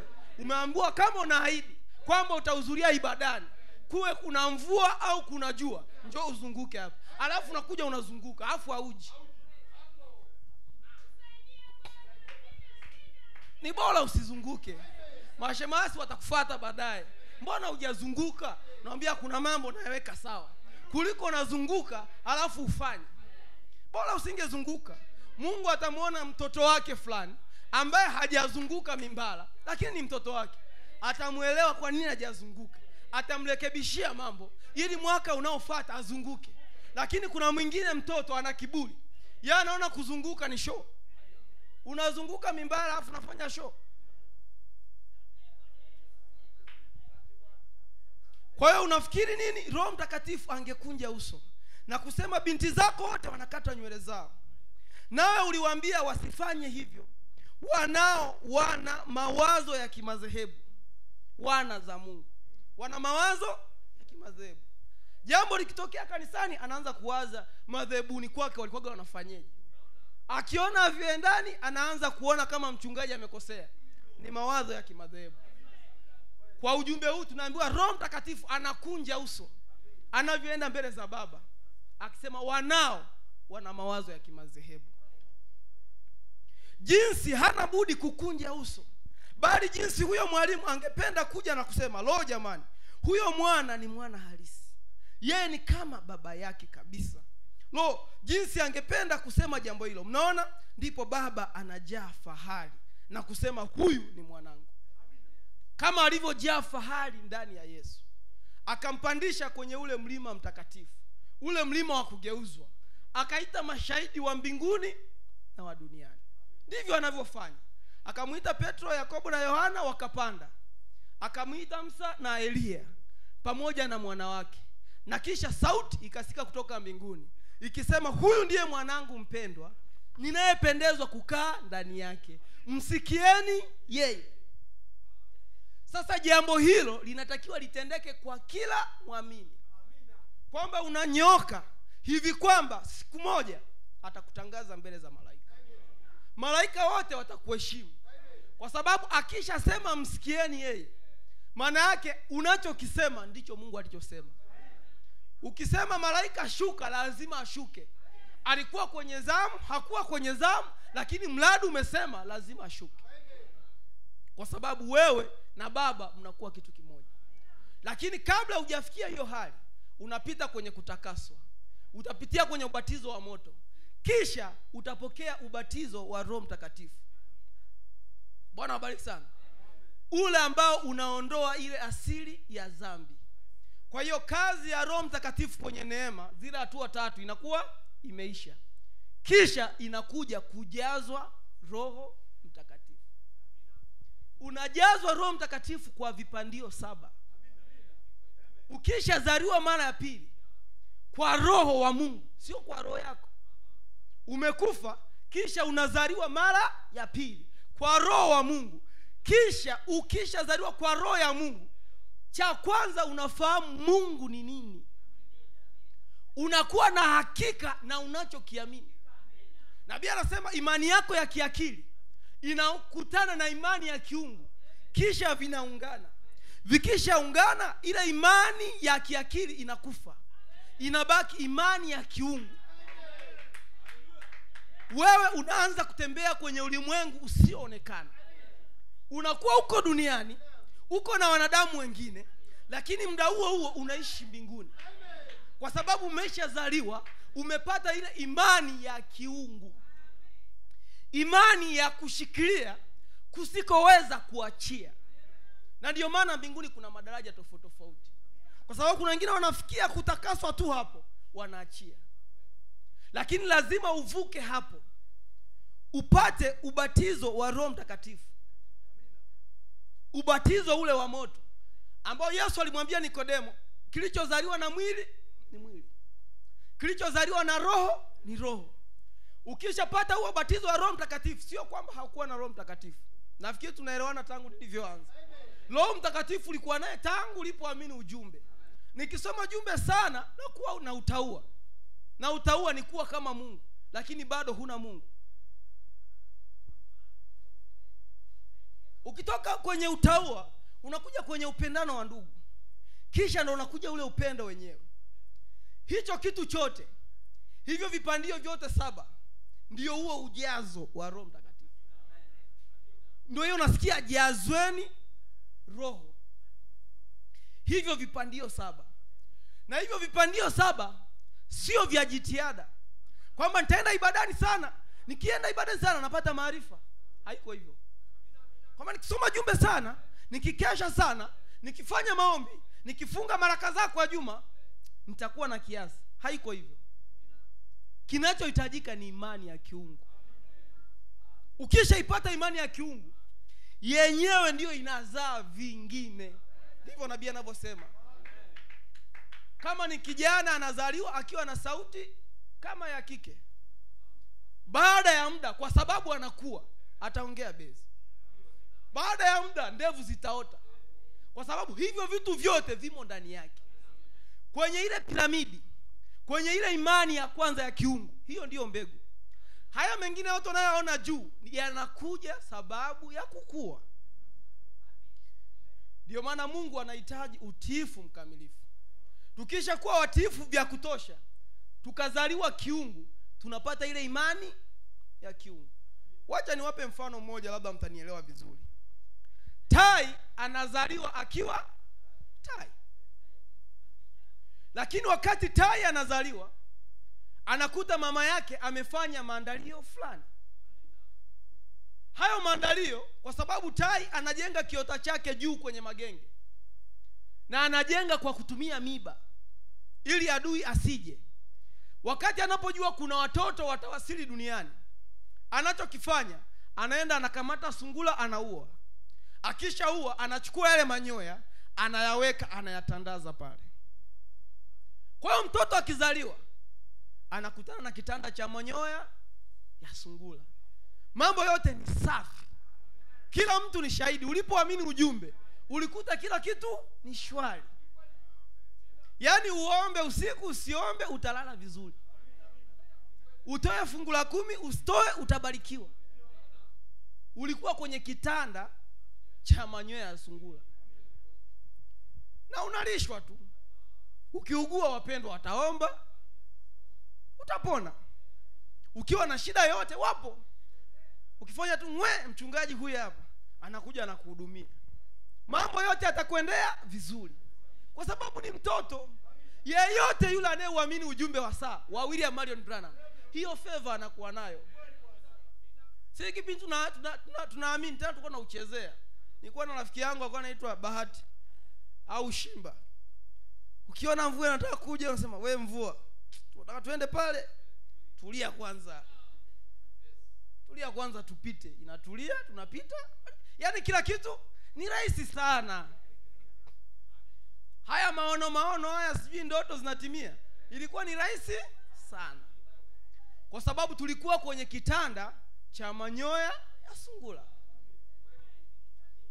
Lakini baadaye ujumbe ulibadilika. Tai akiona watoto wake wamekuwa, lakini bado sio tai. Ni tai lakini sio tai, kwa sababu tai hakai kwenye kiota. Waaminio unakuwa yavu mpaka ubembelezwe kuja kanisani, ubembelezwe kutoa fungu la 10. Alisema leteni zaka kamili, ili kiwemo chakula ghalani, cha kimwili na cha kiroho. Kama utoi fungu la 10, haya mahubiri hayana faida kwako. Kwanza unatumia ya wizi. Mahubiri yanalipiwa na fungu la 10. Kwa watu wametoa fungu la 10 ili chakula kiwemo ghalani. Wakija ibadani wanahudumiwa. Kwa hiyo waliolipia ni wale waliotoa fungu. Wewe ambaye hujatoa fungu la 10, na maana unakula chakula cha wizi. Leteni zaka kamili. Ili mchungaji apate ufunuo wa mambo yetu, lazima utoe. Toa, ndio sheria ya Mungu. Toa fungu la 10. Chakula kiwemo ghalani. Kikisha kuwemo ghalani utakuja utahudumiwa. Lakini kama utoi hauwezi kuhudumiwa. Kwa hiyo tai ili awe tai, amezaliwa, amekuwa, analishwa. Hiyo yote ni Roho Mtakatifu. Ni kazi za neema. Roho Mtakatifu ni kazi za neema. Sasa ili azaliwe tena mara ya pili, apate Roho Mtakatifu, ili apate ile imani ya kiungu, ili ajue yeye tai ni nani. Kwanza ajijue yeye ni nani, ndipo amjue mama ni nani. Nabii anasema tai anachokifanya, anawaita watoto wake pale, anawaamsha kama walikuwa wamelala, anaweka pale. Kisha anatandaza mbawa zake. Waangalie vizuri, tangu incha ya bawa hilo mpaka kule uwezo. Na Mungu anapomuita mwaminio yote, anamuonyesha mbwembwe zote kwamba mimi naweza, kila ugonjwa mimi napona. Ngoja uje huku upande wa pili, utaugua mpaka tunyakuliwa. Ila lazima ujue mimi ni Bwana Mungu nikuponyaye na magonjwa. Hiyo lazima uijue, uitikie amina na uiamini kabla hujapanda hata huku juu, kwa sababu huku juu kuna mambo mazito, sio haya ya kwenye kitanda cha sungura. Kwa hiyo ananyoosha mabawa yake yote, wanaona uwezo. Mwaminio akianza kusoma jumbe mwanzoni na anatafuna jumbe ina peji 30 inaisha. Hivi vinyakati 7 hivi wiki kameisha. Miuli anapitia kanaisha. Paka wewe mzee unasema, anasomaje huyu? Anaangalia zile mbawa. Na mbona nabii anakuambia angalia vizuri. Ndio maana mambo yote uliyosoma ukiyapitia kwenye jumbe kipindi unaamini. Sasa hivi ukisoma ujumbe huo unaona ni tofauti. Unakukemea vitu vingine. Na wakati muda huo ulipokuwa na usomo ulikuwa unakubariki tu. Unakwambia wewe ni tai, umeitwa utoke, unaelekea mbinguni. Huu ni ujumbe wa saa, si Malaki 4 inatimizwa. Wewe unakuja sio na mamlaka. Ilikuwa inakupa hivyo tu. Baadaye ukirudi kwenye ujumbe anaanza kuambia wewe ulichokifanya sio sawa. Hata peji 10 kumaliza inakuwa ni shughuli. Kwa sababu kila ukianza kusoma unakuhukumu. Ni kwamba mchezo umebadilika. Tai ili uwe tai lazima mambo yabadilike. Kwa hiyo akishatandaza mbawa zake, jambo la pili nabii anasema anatoa mlio. Ule mlio utapigwa kiasi kwamba makinda watausikiliza kwa makini, waujue mlio wa mama. Kwa sababu kuna tai wengi duniani, lazima ajue kutofautisha tai halisi ni upi na tai fake ni upi. Kwa hiyo ukiamini ujumbe lazima ukae hapa ufundishwe vya kutosha. Usiamini leo kesho ukaenda kuwa mwinjilisti. Wewe nenda tu kashuhudie kawaida. Usianze uinjilisti, usianze uchungaji, usianze kufanya chochote kile. Lazima ujue mlio. Usipokaa vya kutosha utaharibu. Huu ujumbe hata hauko jinsi tunavyohubiri. Hapa kwa namna fulani kuna mengine tunayavalishia gloves. kulingana na hali zetu za mambo. Tukisema tunayaleta kama yalivyo, viti vyote vitakuwa wazi. Tutaanza yaani unahudhuria wewe mwenyewe ndio mhudumu, unajihudumia, unaenda nyumbani. Ujumbe watu utafanyaje? Utawashinda. Lakini lazima ujue kile ulicho. Kwa hiyo neno litapigwa, ukidumu vya kutosha utaelewa neno ni nini. Kwa sababu kwa kuanzia ile neno lilikuwa ndani yako. Kwa hiyo ile tai anapotoa mlio, ina maana hawa makinda wanaelewa ule mlio. Kinachofanya makinda waelewe mlio wa mama tai ni kwa sababu huo mlio uko ndani yao. Kitakachomfanya Mwaminio aelewe haya tunayoyahubiri ni kwa sababu haya mahubiri kwa kuanzia yako ndani yake. Kama haya mahubiri nayohubiri hayamo ndani yako, kwako itakuwa inadunda tu. Ni kama kumwaga maji kwenye mgongo wa bata. Kila ukimwaga yani hayapenyezi, yanatawanyika tu kama umemwaga kwenye mwamvuli. Kwa sababu kwa kuanzia huu ujumbe haumo ndani. Lakini kama unauelewa huu ujumbe nao hubiri, kinachokufanya uelewe ni kwamba huu ujumbe kwa kuanzia ulikuwa nao. Ila mimi ninachokufanya tu nakukumbusha kile ulicho. Na ndicho mama tai anachokifanya, kwamba atatoa mlio kuonyesha kile alicho. Kisha watausikia huo mlio wa mama, wakiusikiliza vizuri watajua kwamba huu mlio wa mama ndio mlio ambao nilionao mimi. Kwa hiyo sitaweza kupotea tena. Ndio maana Mwaminio aliyeamini ujumbe huu, hatuna ujumbe wa kupotea tena. Hatuna ujumbe wa kusema siku moja nitaachia ujumbe. Hapana. Kama uliushika mlio vizuri, ukausikia vizuri, hautakaa uache ujumbe. Hata kama tunakukuta King G crate zima ni lako, hautakaa uache ujumbe. Kwa sababu mlio uliusikia vizuri na ukauelewa. Ila mambo yamekushinda. Lakini mlio unao na hukumu unayo. Niweza urudi au Mungu akupige kwa kifo, tutakutana mbinguni. Ndio maana nabii akasema mbinguni kutakuwa na kushangaa kwingi. Yaani kuna ndugu utamcheka unasema na huyu kafika yeye. Kwani ulitakaje? Kafika. Si alikuwa ndugu? Mambo tu yaliharibika hapa njiani, kafika. Kama utaki rudi. Yeye amefika. Unafikiri tunakuwa ndugu kwa kuja kanisani? Unakuwa ndugu kwa kuwa wewe ni ndugu. Unakuwa dada kwa sababu wewe ni dada. Kwa kuanzia wewe ni dada. Sema tu changalamacho za hapa duniani zinaweza kapita, mambo yakafanyeje? Yakaharibika. Kwa hiyo baada ya tai kutoa mlio, wakamsikia vizuri. Anachokifanya anapiga mbawa zake. Zile nguvu alizokuwa anakufanya unakuja ibadani unaona uwepo unazungusha viti 3 4. Hizo zinaanza kubadilishana kwa magonjwa. Hapakaliki tena. Akipiga mbawa kwenye kiota chake, yale manyoya ya sungura yote yanakwisha.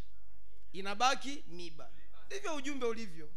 Lazima tuambizane ukweli kwamba nyie mmekomaa vya kutosha. Hamko tena kwenye manyoya ya sungura. Kwa hiyo lazima ujitambue wewe ni tai. Hauombi tena Mungu aje akusaidie. Wewe ndo Mungu, jisaidie. Wewe ndio Mungu, jiponye. Wewe ndiye Mungu, jiumbie pesa. Wewe ndiye Mungu, jipatie mtaji. Wewe ndiye Mungu, fanye miujiza. Hatumtaki Mungu mwingine. Yaani kile kiota kikisha tolewa manyoya ya sungura, tai anakatwa na starehe. Hawa wanabaki. Hapakaliki. Lazima utapaa. Yaani lazima upae. Na kiota kiko juu kiasi kwamba kwenye kiota huwezi kukaa, na ukiangalia chini ni parefu, na mama yuko hapo anaelea. Anakuambia huwa tunapaa hivi.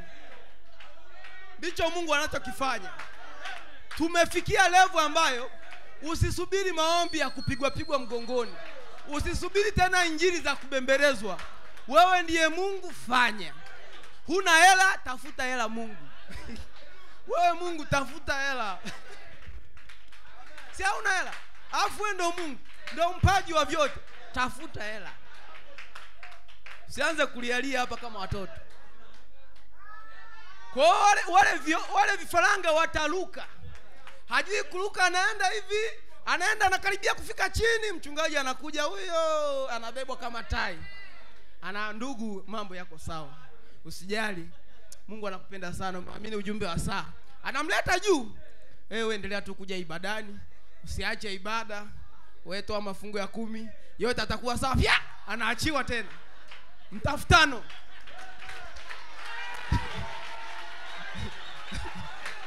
Ni mtafutano.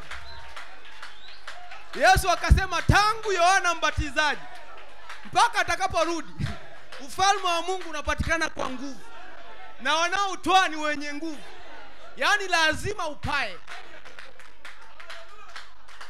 Ndio maana zamu hii, kama wewe sio mhusika wa ujumbe utakushinda.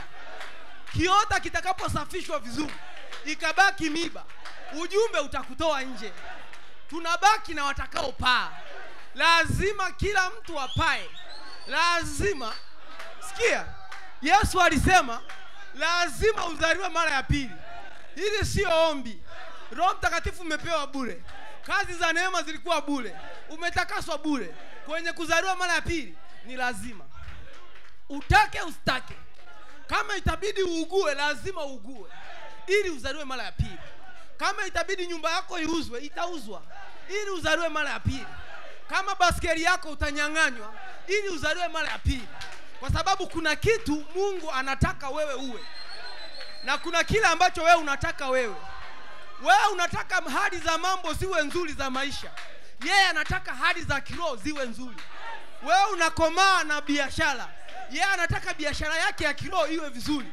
Wewe unakomaa kwenye biashara za kimwili, ataharibu hiyo. Ataharibu hiyo.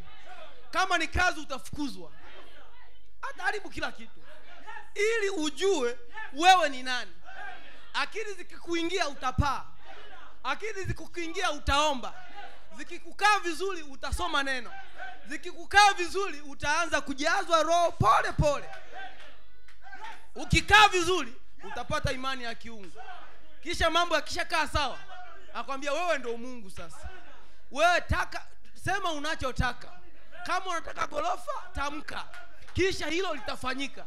Lakini kwanza uwe ambacho anataka wewe uwe. Ndio maana akasema tafuteni kwanza ufalme wa Mungu na haki yake, hayo mengine mtazidishiwa. Sasa anapoona watu tunatafuta ya kuzidishiwa, tunaacha haki yake, hayo ya kuzidishiwa anapunguza, tena anatoboa. Kila ukiweka yanavuja. Kila mradi unaofanya haufanikiwi. Utaleta haja yako, utaleta nadhiri, tutaziombea hapa, tutaweka ndani ya Biblia, tutaomba kwa uaminifu wote, machozi yatatutoka, na amekaa kimya. Mpaka ujue kile ulicho, ufanye kile ulichoitiwa, kisha hayo mengine mtazidishiwa. Mungu hajatuitia biashara. Mungu hajatuitia kusoma. Mungu hajatuitia kuoa. Mungu hajatuitia kula. Ametuita tuwe kile yeye alicho. Kwa sababu ulimwengu wote ni makasha. Yaani ni makasha tu, ni majitu yanatembea tembea. Yanahitaji kumuona Mungu. Alafu Mungu anaanza kuhangaika na makasha. Na yeye wanafanya michongo na makasha. Wanachezesha dili wapate faida. Mungu anasema sasa huyu anijui. Lazima awe kile alicho. Kwa anakuharibia kila. Ukae vizuri. Ukisha kama ala pako, ukakaa vizuri, hayo mengine atazidisha. Yeye ni mwaminifu.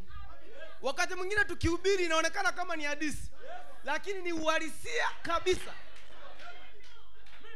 Wewe wazia, kipindi mimi niko form 2, ndio mambo ya ujumbe yamekolea vizuri. Nyumbani ndio wamekolea kutokutuamini. Ikawa kwamba hadi wanataka kutufukuza nyumbani. Yule ndugu ndo akaona kwamba itatokea seke lakini hatutatoka. Walimu wakawa sema huyu ameasi dini ya baba yake, ameamini dini ya mzungu. Na huwa wanaenda polini wanaabudu mti. Kwa sababu tulikuwa tunaingia kwenye poli la Serengeti, tunakaa chini ya mti, ndugu anashika ujumbe asome kilichoandikwa, tutasikia. Hatakuwa na redio. Usihubiri kwanza. acha tusikie sauti yenyewe kwanza, baadaye tukikaa vizuri tutaanza kuhubiri. Sasa hivi wewe chukua jumbe, soma. Wao ndugu ndo anakuwa kanda, tunamcheza. Tukiona betri zimeisha tunafunga ibada. Yakaanza ameasi dini ya baba yake, ameingia kwenye dini ya mzungu. Mambo yakaanza kuwa ndivyo sivyo. 2013 hapo vurugu ikatokea, maana mpaka shuleni mimi nikasielewi chochote kile hapo, mpaka nikaenda mpaka nikaingia form 4. Mambo hayaeleweki. Nilikuwa na uwezo mzuri darasani, haupo.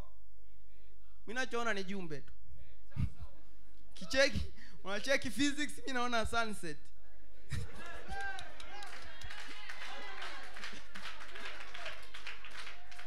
Mambo yakabadilika. Taa zikaanza kuwa nyekundu. Ukaanza mtihani wa moko. Ulianza wa wilaya, wa form 4. Nikapiga 3 moja na karibia 4. Sema tayari hapo. Hizi dalili hizi inayokuja ni 4. Ikafuata moko ya form 4. Nikapiga 1.5 Katulia hapo, break ikaja. Kajua tu kwa mzee Elanga mimi ndo nitakuwa wa kwanza kufeli. Lakini nilichokuwa nakifanya kila siku, nasoma jumbe, nafanya maombi. Mambo hayaendi. Nasoma vitu haviendi. Nitafanyaje sasa? Acha nisome ujumbe. Yeye naye msoma ndo ataenda kufanya mtihani.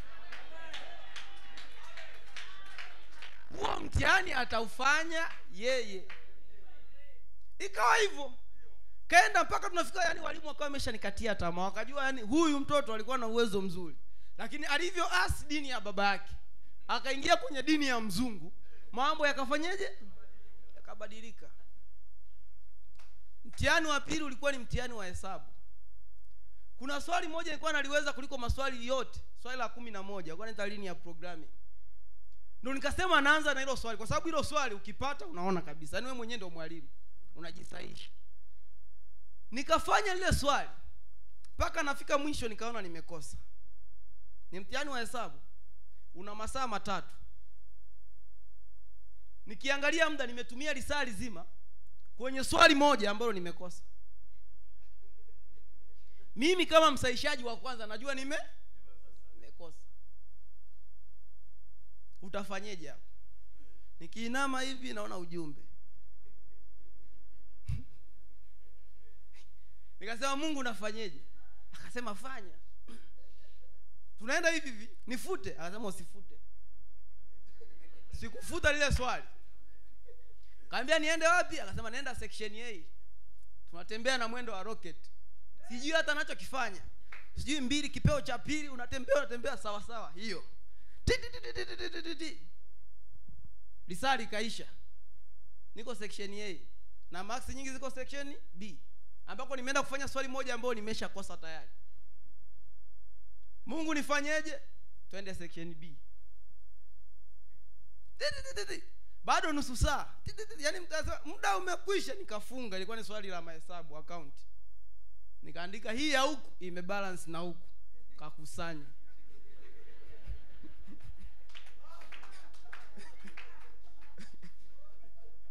Nikawa nimeshachanganyikiwa. Nimeufanya ule mtihani kwa imani, lakini nimeshachanganyikiwa. Ikafika kwenye masomo ya sayansi ambayo nafanya practical. Walikuwa wanatoa watu 30,000 usiku, wanaenda wanafundishwa, wanaonyeshwa. Ukija hata kuwauliza mmeona nini huko, wanaficha. Tukaingia kwenye mtihani wa physics.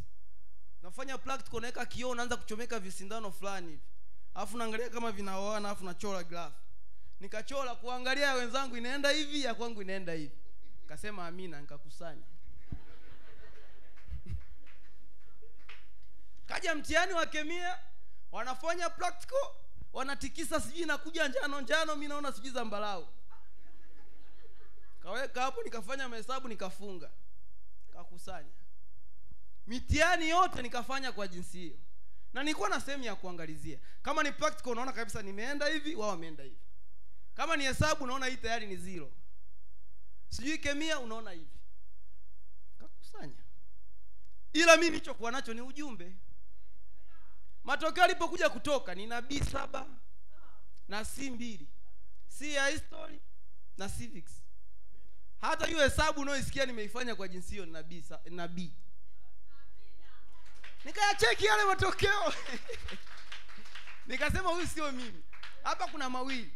Niweza malaika alichukua pepa zangu akaziweka kando, wakafanya wao, wakakusanya. Au yameenda yale madudu yangu, lakini kufika kule wasimamizi wakaanza kuona majibu, makosa hawayaoni.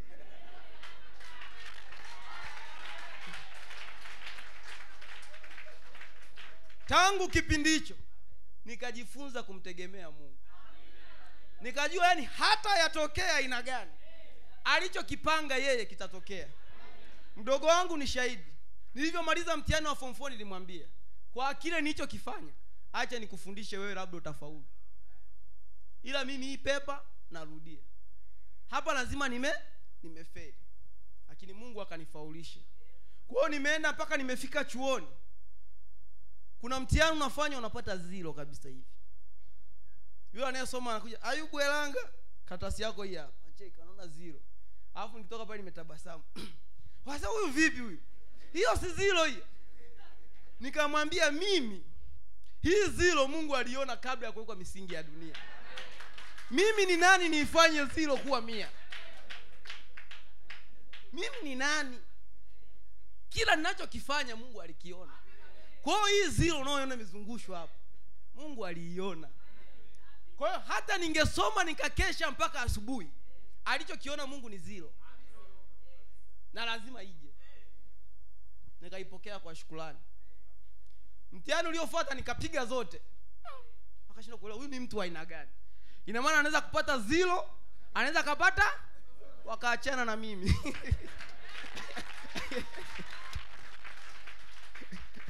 Bwana wabariki sana. Ina maana ni Mungu akionyesha kwamba yote yanawezekana kwa anaye amini. Lakini atakupitisha kwenye maisha ambayo lazima uwe kama punguani kwanza. Akili zako za kawaida hizo ulizonazo ziishe. Ujifunze kumtegemea Mungu kwa kila kitu. Yaani mimi baada ya ule mtihani wa form 4 mpaka leo hii, yani namtegemea Mungu kwa kila. Hata muda ambao sina kazi, niko ndani kabisa. Mdogo wangu aliyekuja kipindi fulani ndio inabidi akaendeshe bodaboda usiku wa manane. Asubuhi aniachie 500. Hiyo 500 ndio ninunue vitumbua viwili nitafune, nibakize vya kutafuna usiku. Na akija bado ninamgombeza, hivi hiyo kazi unaoifanya unapata faida? Na kati yeye ndo ananilisha. Namuuliza hiyo kazi ni bwana au sio bwana? Wakati mimi niko ndani mtu mzima ananilisha. Hali ilivyokuwa mbaya zaidi kule Bukoba, nikamwambia mke wangu njoo. Haimbo umepata kazi, nikamwambia wewe njoo, utakula anachokula. Akaja na mtoto Viki, tukakaa ndani. Tunalishwa. Wakaanza washauri. Pale kuna garage. Kwa nini usiende hata ukaoshe magari? Ukishaosha magari utapata hata 2000 itakusaidia wewe na familia yako. Nikamwambia ndani yangu sioni garage. Kangu akanishauri, chukua hata machungwa Buguruni, uje uze huku, au tembeze hata mchicha. Yaani wewe unakaa ndani mwanaume unakaa ndani. Nikamwambia bwana nakaa ndani nafanya hizi, nasoma jumbe. Nasoma jumbe na ndo ambazo sasa hivi nazihubiri. Kwa hiyo kuna wakati mwingine Mungu anakuweka kwenye kona ili ule. Sababu anajua huko mbele maisha yatakubana, hautakuwa hata na muda wa kusoma jumbe. Kwa hiyo itabidi utapike ulicho nacho. Kaa pale, mimi nikimaliza kusoma jumbe napiga gitaa. Hivyo tu. Waliniona kama kichaa, lakini usiku akilala mimi naingia kwenye maombi. Anza Bwana vipi sasa? Hata lini? Ukicha hivyo. Hatimaye Mungu akajibu na niko hapa. Kwa hiyo nimejifunza kumtegemea Mungu kwa kila kitu. Kwa hiyo lazima manyoya ya sungura yatoke. Kiota kisafishwe ili ujue kupaa ni nini. Kwa hiyo wakati mwingine hali za mambo zinabadilika, sio kwamba Mungu hakupendi. Ni kwamba Mungu anakupenda sana. Ila ni kwamba tu wewe unatembea kwenye njia isiyo. Unatembea kwenye njia za wajasiriamali badala ya kutembea na ujumbe wa saa. Tafuteni Mungu kwanza na ufalme wake, na hayo mengine mtazidishiwa. Ujumbe wa kusikia, kutambua na kutenda kwa neno la Mungu. Paragraph ya 137. Sikiliza. Na mtoto mchanga anaweza kwenda kanisani na kusema, lo, ninaliamini kanisa, mimi nitaenda, nitafanya hivi, mimi ni mzuri. Hapo bado kwenye kitanda cha sungula. Nataka kutenda haki. Lakini anachohitaji ni pigo la injili kumwamsha, ili alilie uzima wa milele. Na Roho Mtakatifu anapiga kelele ndani yake kama vile yeye hakuwahi kupiga kelele hapo awali. Ishara ya Roho Mtakatifu ni kwamba unamhitaji Roho Mtakatifu kuliko ulivyomhitaji hapo mwanzo. Kadiri Roho wa Mungu anavyozidi kuwa kwa wingi ndani yako, ndivyo unavyozidi kuyaona makosa yako kiurahisi, na ndivyo unavyoona kama unaanguka, kumbe ndivyo unavyozidi kupanda. Kwa sababu njia ya kwenda juu ni ya kushuka. Kwa hiyo kadiri anavyozidi kukujaza, unavyozidi kujua ujumbe zaidi, unazidi kujiona wewe ni asiye stahili. Kwa sababu Roho Mtakatifu anavyoingia ndani, anakufanya umhitaji kuliko ulivyomhitaji kabla. Kwa akiingia sio kwamba ndio inakata kiu. Kwa sababu Roho Mtakatifu angekuwa akiingia anakata kiu, haina haja ya kuja ibadani. Unakuja ibadani kufanya nini? Unakuja ibadani kusikiliza nini? Kwa sababu na Roho Mtakatifu anakutosheleza mambo yote. Lakini huyo Roho Mtakatifu akiingia, ndiye atakaye kuhimiza kwenda ibadani. Atakufanya uhitaji ibada kuliko ulivyohitaji hapo kwanza. Unaona? Anasema utapiga kelele kuliko ulivyopiga kelele hapo awali. Halafu ni kiumbe kipya, amezaliwa kwa Roho. Halafu anaanza kukua, kusonga na kukua katika Mungu. Unaona, kama mtoto mchanga tu, mtoto wa kawaida alivyo na uhai wake ulimwenguni. Kwa hiyo ukipata Roho Mtakatifu, baada ya hizi kazi za neema, unapata vile vipandio 7. Vile vipandio 7 ni kukua. Ina maana kwa sababu umemjua Mungu, umelijua neno vizuri, una imani ya kiungu. Ukishapata imani ya kiungu ikakaa vizuri ndani yako, unakuwa na nguvu. Nguvu ni nini? Nabii alisema ni kama vile ungeenda kwenye hoteli fulani, wanakupa ile menu ya chakula. Unaona wameandika labda samaki na ugali. Alafu anasema nataka samaki na ugali. Ukiomba wakwambia vimekwisha. Maana yake ana menu, lakini kule ndani hamna. Ndio hivyo. Unakuta ni Mkristo, ana neno, ana mbwembwe zote, lakini maisha hamna. Ukimchunguza, ukimweka kwenye neno, unakuta inafanyeje? Inagoma. Kwa sababu menu ni neno la Mungu. Tulitaka tukuone ibadani hauone, ila wewe kwa nje unasomeka kama Waaminio. Na maana unasomeka kama ni hoteli yenye vitu vyote, lakini nguvu huna. Kwa sababu nguvu ni kile kitu ambacho unacho cha kumsaidia mtu mwingine. Na kinachoweza kumsaidia mtu mwingine ni maisha. Hata angalia sana unayoyaongea, ataangalia sana yale unayoyatenda. Yale unayoyatenda akishakaa vizuri, umempa nguvu. Nguvu zinakutoka. Kama ambavyo yule mwanamke alimgusa Kristo, nguvu zikafanyeje? Zikamtoka. Ina maana kwanza zimo. Ila utafikia hiyo hatua ukikomaa zaidi kwenye imani ya kiungu. Imani ya kiungu ikikomaa inazaa nguvu. Kisha ukisha kuwa na nguvu, unaletwa kwenye hatua ya maarifa. Unalijua neno na wakati wake. Sehemu gani ni ya kuongea hii, sehemu gani sio ya kuongea hili. Hapa naongea na mzee mgani au hapa naongea na ndugu Darius? Lazima maarifa yaje. Ni neno lile lile. Mbwembwe nazo zifanya nikiwa kwa ndugu yangu Creo, na nikienda kwa shemasi mgani mtofauti. Kule ni kwa mzee. Kwa sina mbwembwe za kutosha. Kwa sababu hata kiumri tumefanyaje? Tumepishana. Lakini nikifika kwa mdogo wangu, ina maana na yeye nimemzidi. Kwa hiyo unakuwa na maarifa ya kujua neno na wakati wake na mahali pake. Kwamba uko na hawa uongee nini, uko na huyu uongee kitu. Kisha ukisha yajua hayo yote na ukajua mahala pake, utaongea sana. Inabidi kiasi kije. kwamba kuna sehemu nyingine hata sio ya kufanyaje, ya kuongea, inabidi tu utulie. Sasa ukitulia sana unaweza ukawa zuzu. Inabidi ije na saburi, ujue na jinsi ya kuvumilia, kumngoja Bwana kwenye ahadi yake. Sio kuvumilia mateso, haiko hivyo. Nabii kipindi anahubiri kwenye kipengele cha saburi, hakusema kuvumilia mateso. Ni ile ambayo Mungu amekutuma ukamwombee mgonjwa, umefika ukakuta yani ile unatoka nje unaona kuna waombaji wa Kipentekoste, huku sijui kuna charismatic sijui nini, alafu na umefika hapo unaombea na haponi, alafu wale wanakuja wanaombea anapona.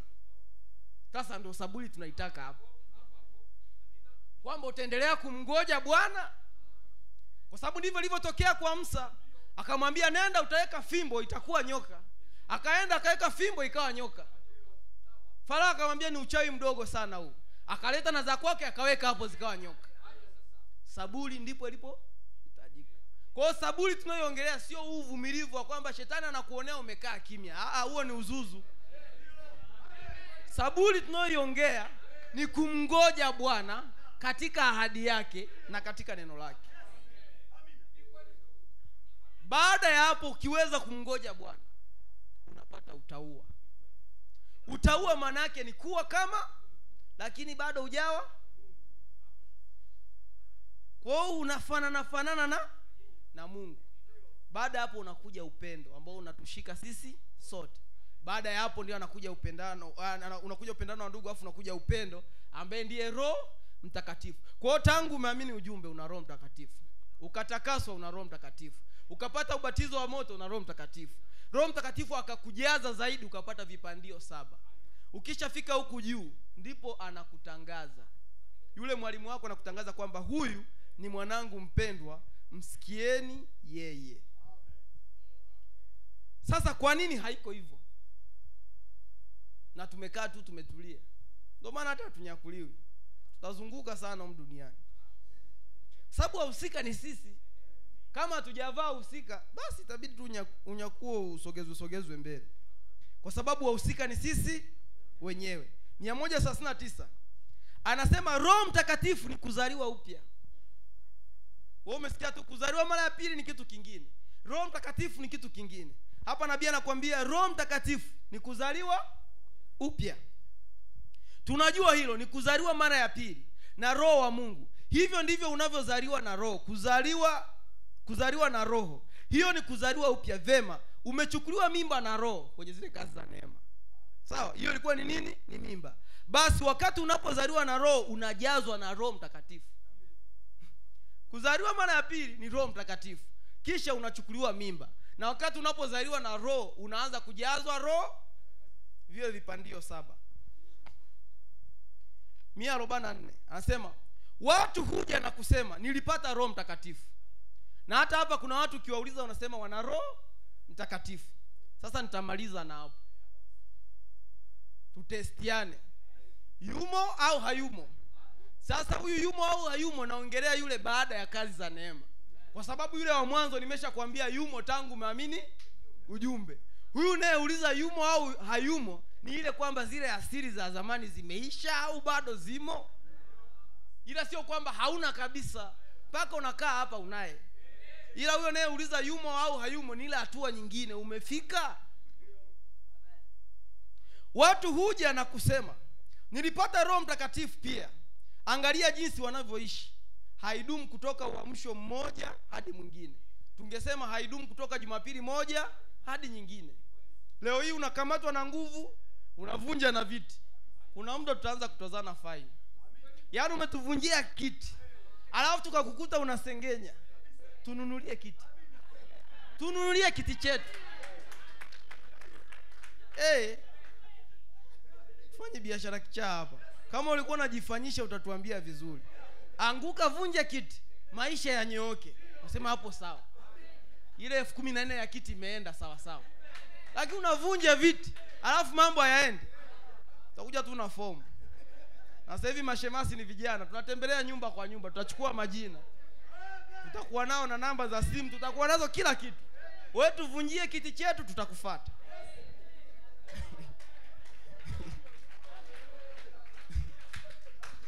Asema watu wanakuja na kusema nilipata Roho Mtakatifu. Angalia jinsi wanavyoishi.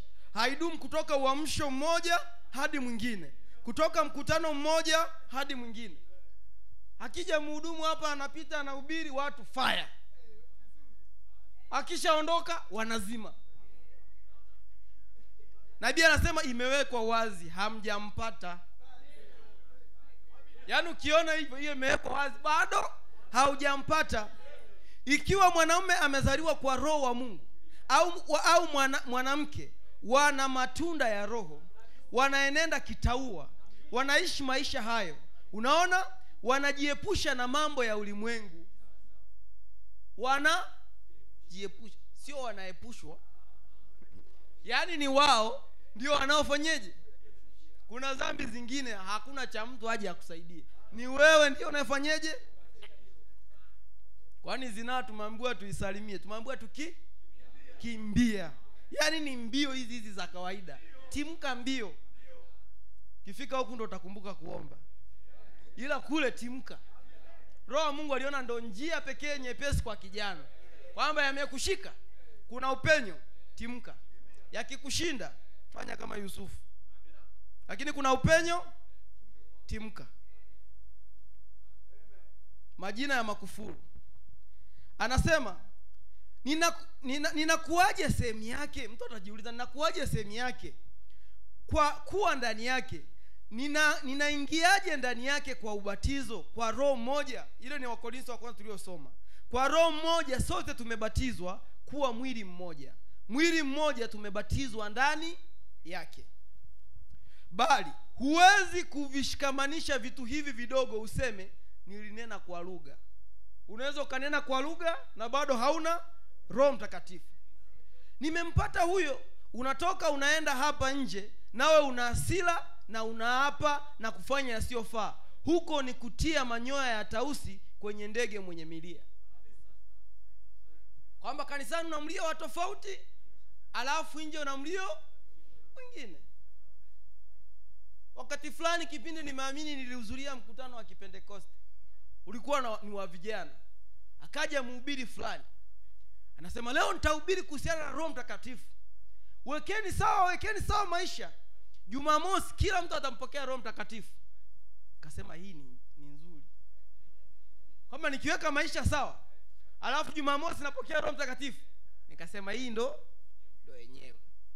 Nikaweka maisha sawa. Ulikuwa ni mkutano wa wiki nzima. Jumamosi ikafika. Akaja na timu yake ya wadada waliojipodoa. Hao ndo wanakuja kutuombea tupate. Tena wanatushika vifuani.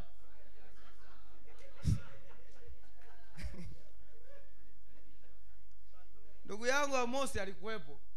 Nafikiri kwenye mkutano aliona kilichotendeka. Wakaomba. Unasikia shanda na sijui shika bakulia sijui ni kenta bila keria.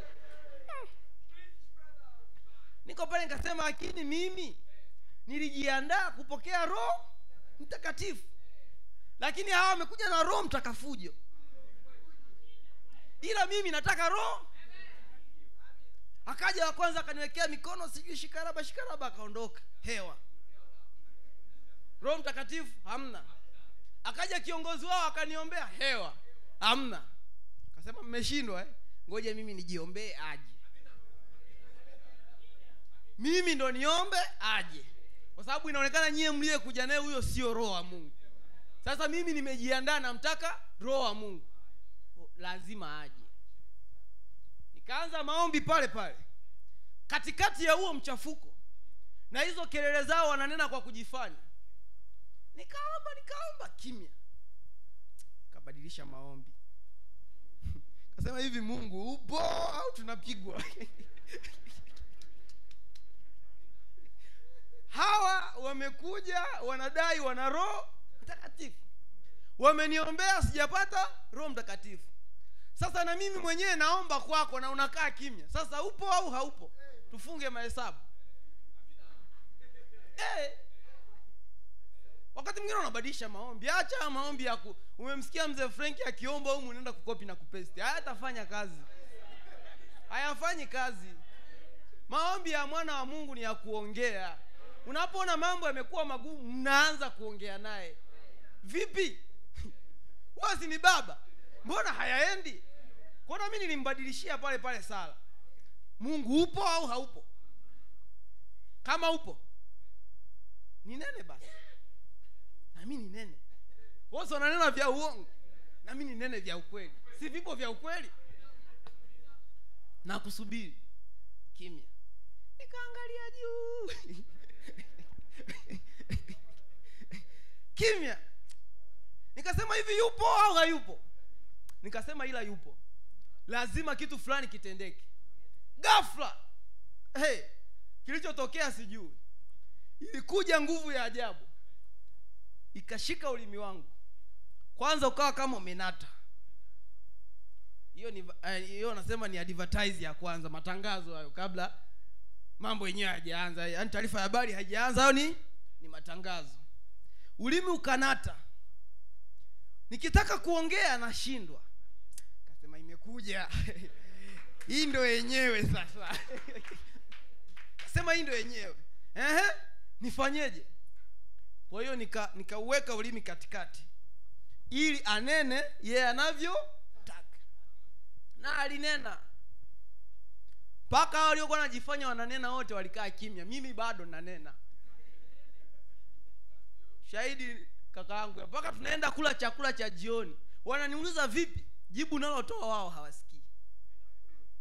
Mimi lengo langu ni kuongea Kiswahili. Yaani nataka nikujibu ulicho niuliza.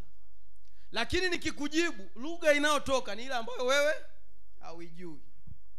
Sasa kakaangu akaanza kuniambia, umesoma kitabu cha maswali na majibu? Huyu kunena kwa lugha sio ishara ya Roho Mtakatifu. Nikasema mbona anachanganya tena huyu? Akanipa maswali na majibu. Sijui ni ile ya pili, sijui ni ya kwanza. Kuna moja ambayo inaelezea sana mambo ya Roho Mtakatifu. Akanipa. Kwa nikaanza kujiuliza, na maana nilichokipokea sicho? Kidogo tulipishana, lakini alinisaidia. Nikajua kama kuna mtu anenena lazima awepo kama hayupo au kama unanena jinenee wewe na nafsi. Nikaona kumbe hivi ndo nabii amefundisha. Kwa hiyo nikawa mimi nikienda nikisoma jumbe huko polini, vikinishika na jinenea mwenyewe. Kwa sababu nanena mimi na nafsi. Nikimaliza kunena nakaa. Na nikiingia kwenye kusanyiko nikisikia kama nahisi kutaka kunena lakini hamna kufasiri, Roho Mtakatifu alisema unaweza kukaa ili uendane na ule mlolongo wenyewe. Kwa hiyo kusema kwamba unanena kwa lugha, kwa mfano kwenye swala kunena kwa lugha, mimi hamna mtu anaweza kunidanganya. Kwa sababu mimi ni kitu cha kawaida sana na kinanitokea mara kwa mara. Kwa hiyo najua kabisa kunena ikoje. Na nikasoma kwa nabii akasema kufasiri. Yaani yule mtu anayefasiri anakuwa anasikia kwa lugha yake ya asili. Kama ilivyokuwa siku ya Pentekoste. Kwa sababu ukimuuliza Pentekoste yote anasema mbona siku ya Pentekoste kila mtu alinena? Walinena. Alafu kuna sehemu mbili. Kuna wanaonena, kuna wanaosikia. Haya, waliokuwa wanasikia walikuwa wanasikia lugha. Walisikia kwa lugha yao. Nyie mbona mnanena hatusikii? Kanisani mnanena lakini hatusikii kwa lugha zetu. Kama mnasema mnakopi ile ya Pentekoste, mnene kisha mimi mjita nisikie kwa kijita, mfipa asikie kwa kifipa, au kama haiko hivyo awepo mfasiri. Kwa sababu ni eza unanena kwa lugha za wanadamu au lugha za malaika. Kama nanena kwa lugha za wanadamu, huenda nanena kifipa, ina maana kama kuna mfipa hapa atasikia. Lakini kama nanena kwa lugha za kimalaika, ina maana itabidi awepo ndugu hapa ambaye ana Roho Mtakatifu atakayesikia kwa Kiswahili. Mimi nakuwa nanena kwa lugha lakini anasikia kwa Kiswahili. Kisha analifasiria kusa. Alafu haijalishi umenena amefasiri, lazima mzee ratano awepo. Angamue hii ni kweli au si. Unanena hapa afu juzi alikuwa anashughulikia mambo yako. Ambia hiyo sio kweli, kanisa zimisheni hiyo. Hiyo hatuisikilizi. Na nabii akasema ili ujue aliyekuwa anakunenesha ni shetani au ni Mungu, utamtii huyu mchungaji aliyekwambia kaa kimya. Kama ukiona kinyongo kimeinuka, ina maana hata kale kakunena kalikuwa ni shetani. Sababu kama ingelikuwa ni roho wa Mungu alivyokukemea, ungetulia. Siku nyingine ingekuja yenyewe original na angepatikana mfasiri mwingine ambaye yuko sahihi. Na nabii anasema mhubiri yoyote anayekuja hapa ananena kwa lugha. Sema ananena kwa Kiswahili. Hapa ninanena kwa Kiswahili ndio maana mnasikia. Lakini ningekuwa nanena kama ninavyonena, kwa sababu hata aliye rekodi hapa nikija kusikia sielewi hata nilianzia wapi, somo linaendaje. Tulisoma sijui Mwanzo, tukaenda Yohana, tukarudi wa Korintho, sasa hivi tuko hapa. Bwana bariki sana. Kwa hiyo ndivyo hivyo. Roho Mtakatifu sio kutoka uamsho mmoja kwenda uamsho mwingine, bali wakati vitu hivi, sikiliza kwa makini, vinafanya kazi ndani yako kwa njia ya Mungu, basi umetiwa muhuri. Ndipo basi ngoja nianzie juu. Bali huwezi kuvishikamanisha vitu hivi vidogo. Hivyo vitu vidogo anavyoviongelea nabii ni nguvu, imani, maarifa, utauwa. Ndio nakwambia ni vitu vidogo. Hivyo vikisha kuwa ndani yako, ukiweza kuvishikamanisha hivyo, sikia. Nilinena kwa lugha, nimepata huyo. Anasema bali huwezi kuvishikamanisha vitu hivi vidogo. Nilinena kwa lugha, nimempata huyo. Unatoka unaenda hapa, nawe una hasira na unaapa na kufanya yasiyofaa, kama tunavyo hapa kuzunguka mimbara. Huko ni kutia manyoya ya tausi kwenye ndege mwenye milia. Mnaona, huwezi kufanya jambo hilo. Maisha yako mwenyewe yanathibitisha ya kwamba sivyo ilivyo. Bali wakati vitu hivi vinafanya kazi ndani yako kwa njia ya Mungu, basi umetiwa muhuri. Ndipo basi hakuna kuiga kuhusu hilo.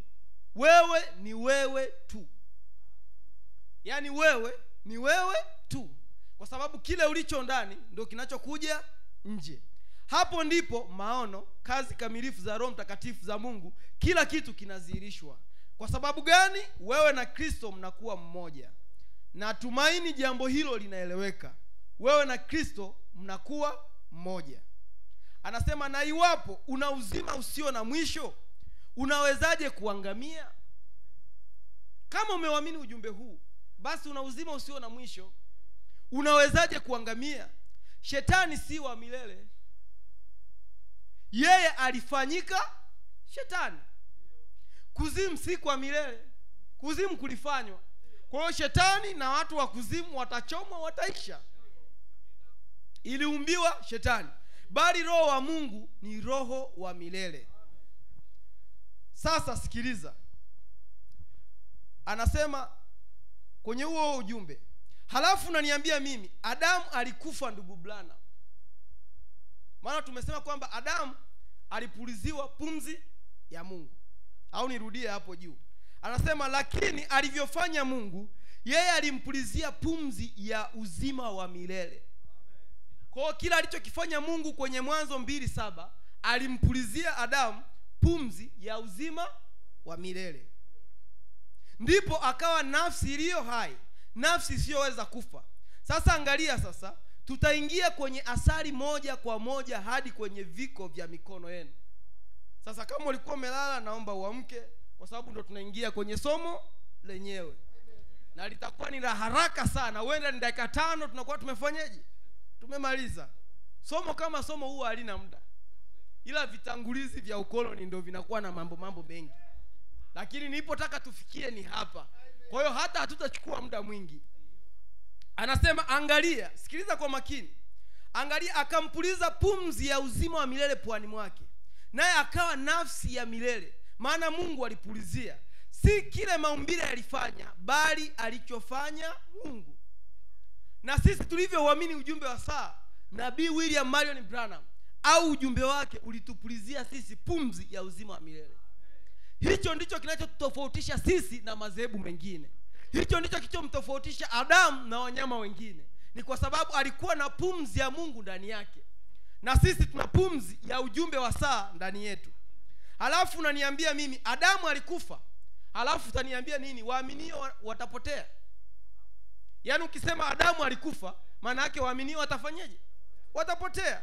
Ndugu Branham, lakini kumbuka, kabla Adamu hajakufa alikuwa na mwanakondoo aliyemkomboa.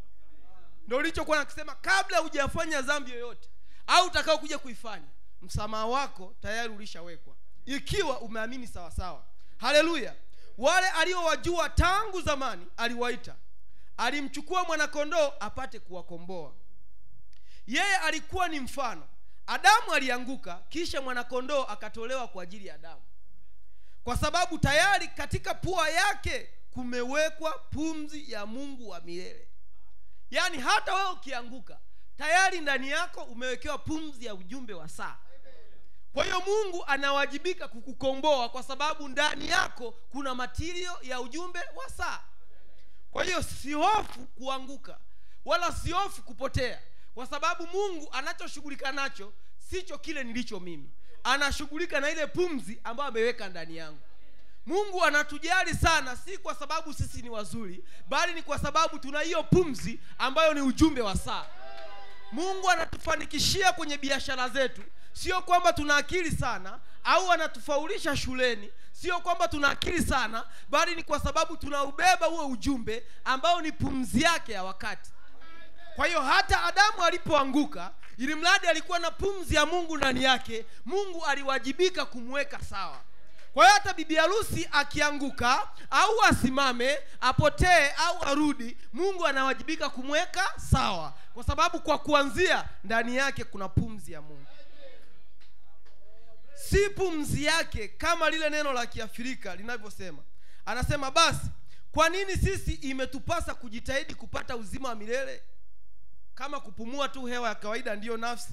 Anasema bali Mungu hasa juu ya Adamu alipumua pumzi ya uzima wa milele, naye akawa mtu wa milele pamoja na Mungu. Na leo hii Mungu ametupulizia pumzi ya ujumbe wa saa, ambayo ndiyo pumzi ya ujumbe wa milele. Tunakuwa warithi pamoja na Mungu. Alikuwa Mungu aliye mdogo, na wewe unafanyika Mungu aliye mdogo. Alikuwa Mungu wa dunia, na wewe unafanyika Mungu wa dunia. Si Mungu wa mbinguni sasa, ni Mungu wa dunia. Bwana wabariki sana. Tusimame. Na siku moja wana wa Mungu watakuwa miungu tena. Kama nabii amesema, tunaamini lazima itimie. Kwa sababu kama tunauamini ujumbe wa nabii, hatumwamini tu yeye, tunaamini kila alichokisema. Hatuishi kuamini kila alichokisema, tunakiishi alichokisema. Amesema hivi, na siku moja wana wa Mungu watakuwa miungu tena. Tunalitarajia jambo hilo. Yesu alisema hivyo. Je, haikuandikwa katika Torati yenu, ndinyi miungu? Basi kama mnaweza kuwaita wale yeye aliowaita miungu, ambao Mungu aliwazuru, mnawezaje kunihukumu mimi kusema ninaposema mimi ni mwana wa Mungu? Mnaona? Naam, tunaingia kwenye kitu fulani chenye kilindi. Sasa angalieni jambo hili tunapolifafanua. Lakini kwa neema ya Mungu tumelifafanua kwanza, kisha tukaliingilia. Kwa hiyo natumaini mmeelewa. Shabaha yangu ilikuwa ni ujue kwamba una Roho Mtakatifu, kwamba hizo zingine hapo katikati ni kazi ya neema. Usiangalie kile ulicho, angalia kile ambacho ujumbe umesema bibi harusi anapaswa kuwa. Kisha tenda kile ambacho bibi harusi anapaswa kutenda, sio kile kitu ambacho wewe unapaswa kutenda. Naam, hapa yeye sasa ni mwana wa Mungu, bali anafanya kosa. Adamu alikuwa ni mwana wa Mungu, lakini alifanya kosa. Na sisi ni bibi harusi, tunakosea. Bwana bariki sana. Kama Adamu alikosea, na sisi tunafanyaje? Tunakosea. Anasema Adamu alifanya kosa, bali alikuwa ni mwana wa Mungu. Unaona? Anasema Adamu alijua alikuwa amekosea, kwa hiyo alitoka tu akaenda pamoja na Hawa. Mnaona? Bali kulikuwepo na mwanakondoo aliyetolewa kwa ajili yao, kwamba walikombolewa. Na sisi tunaamini tumekombolewa. Kwa hiyo usijali unapoanguka kwenye kosa fulani, rejea, kwa sababu ile dhabihu ipo kwa ajili yako. Bwana na wabariki.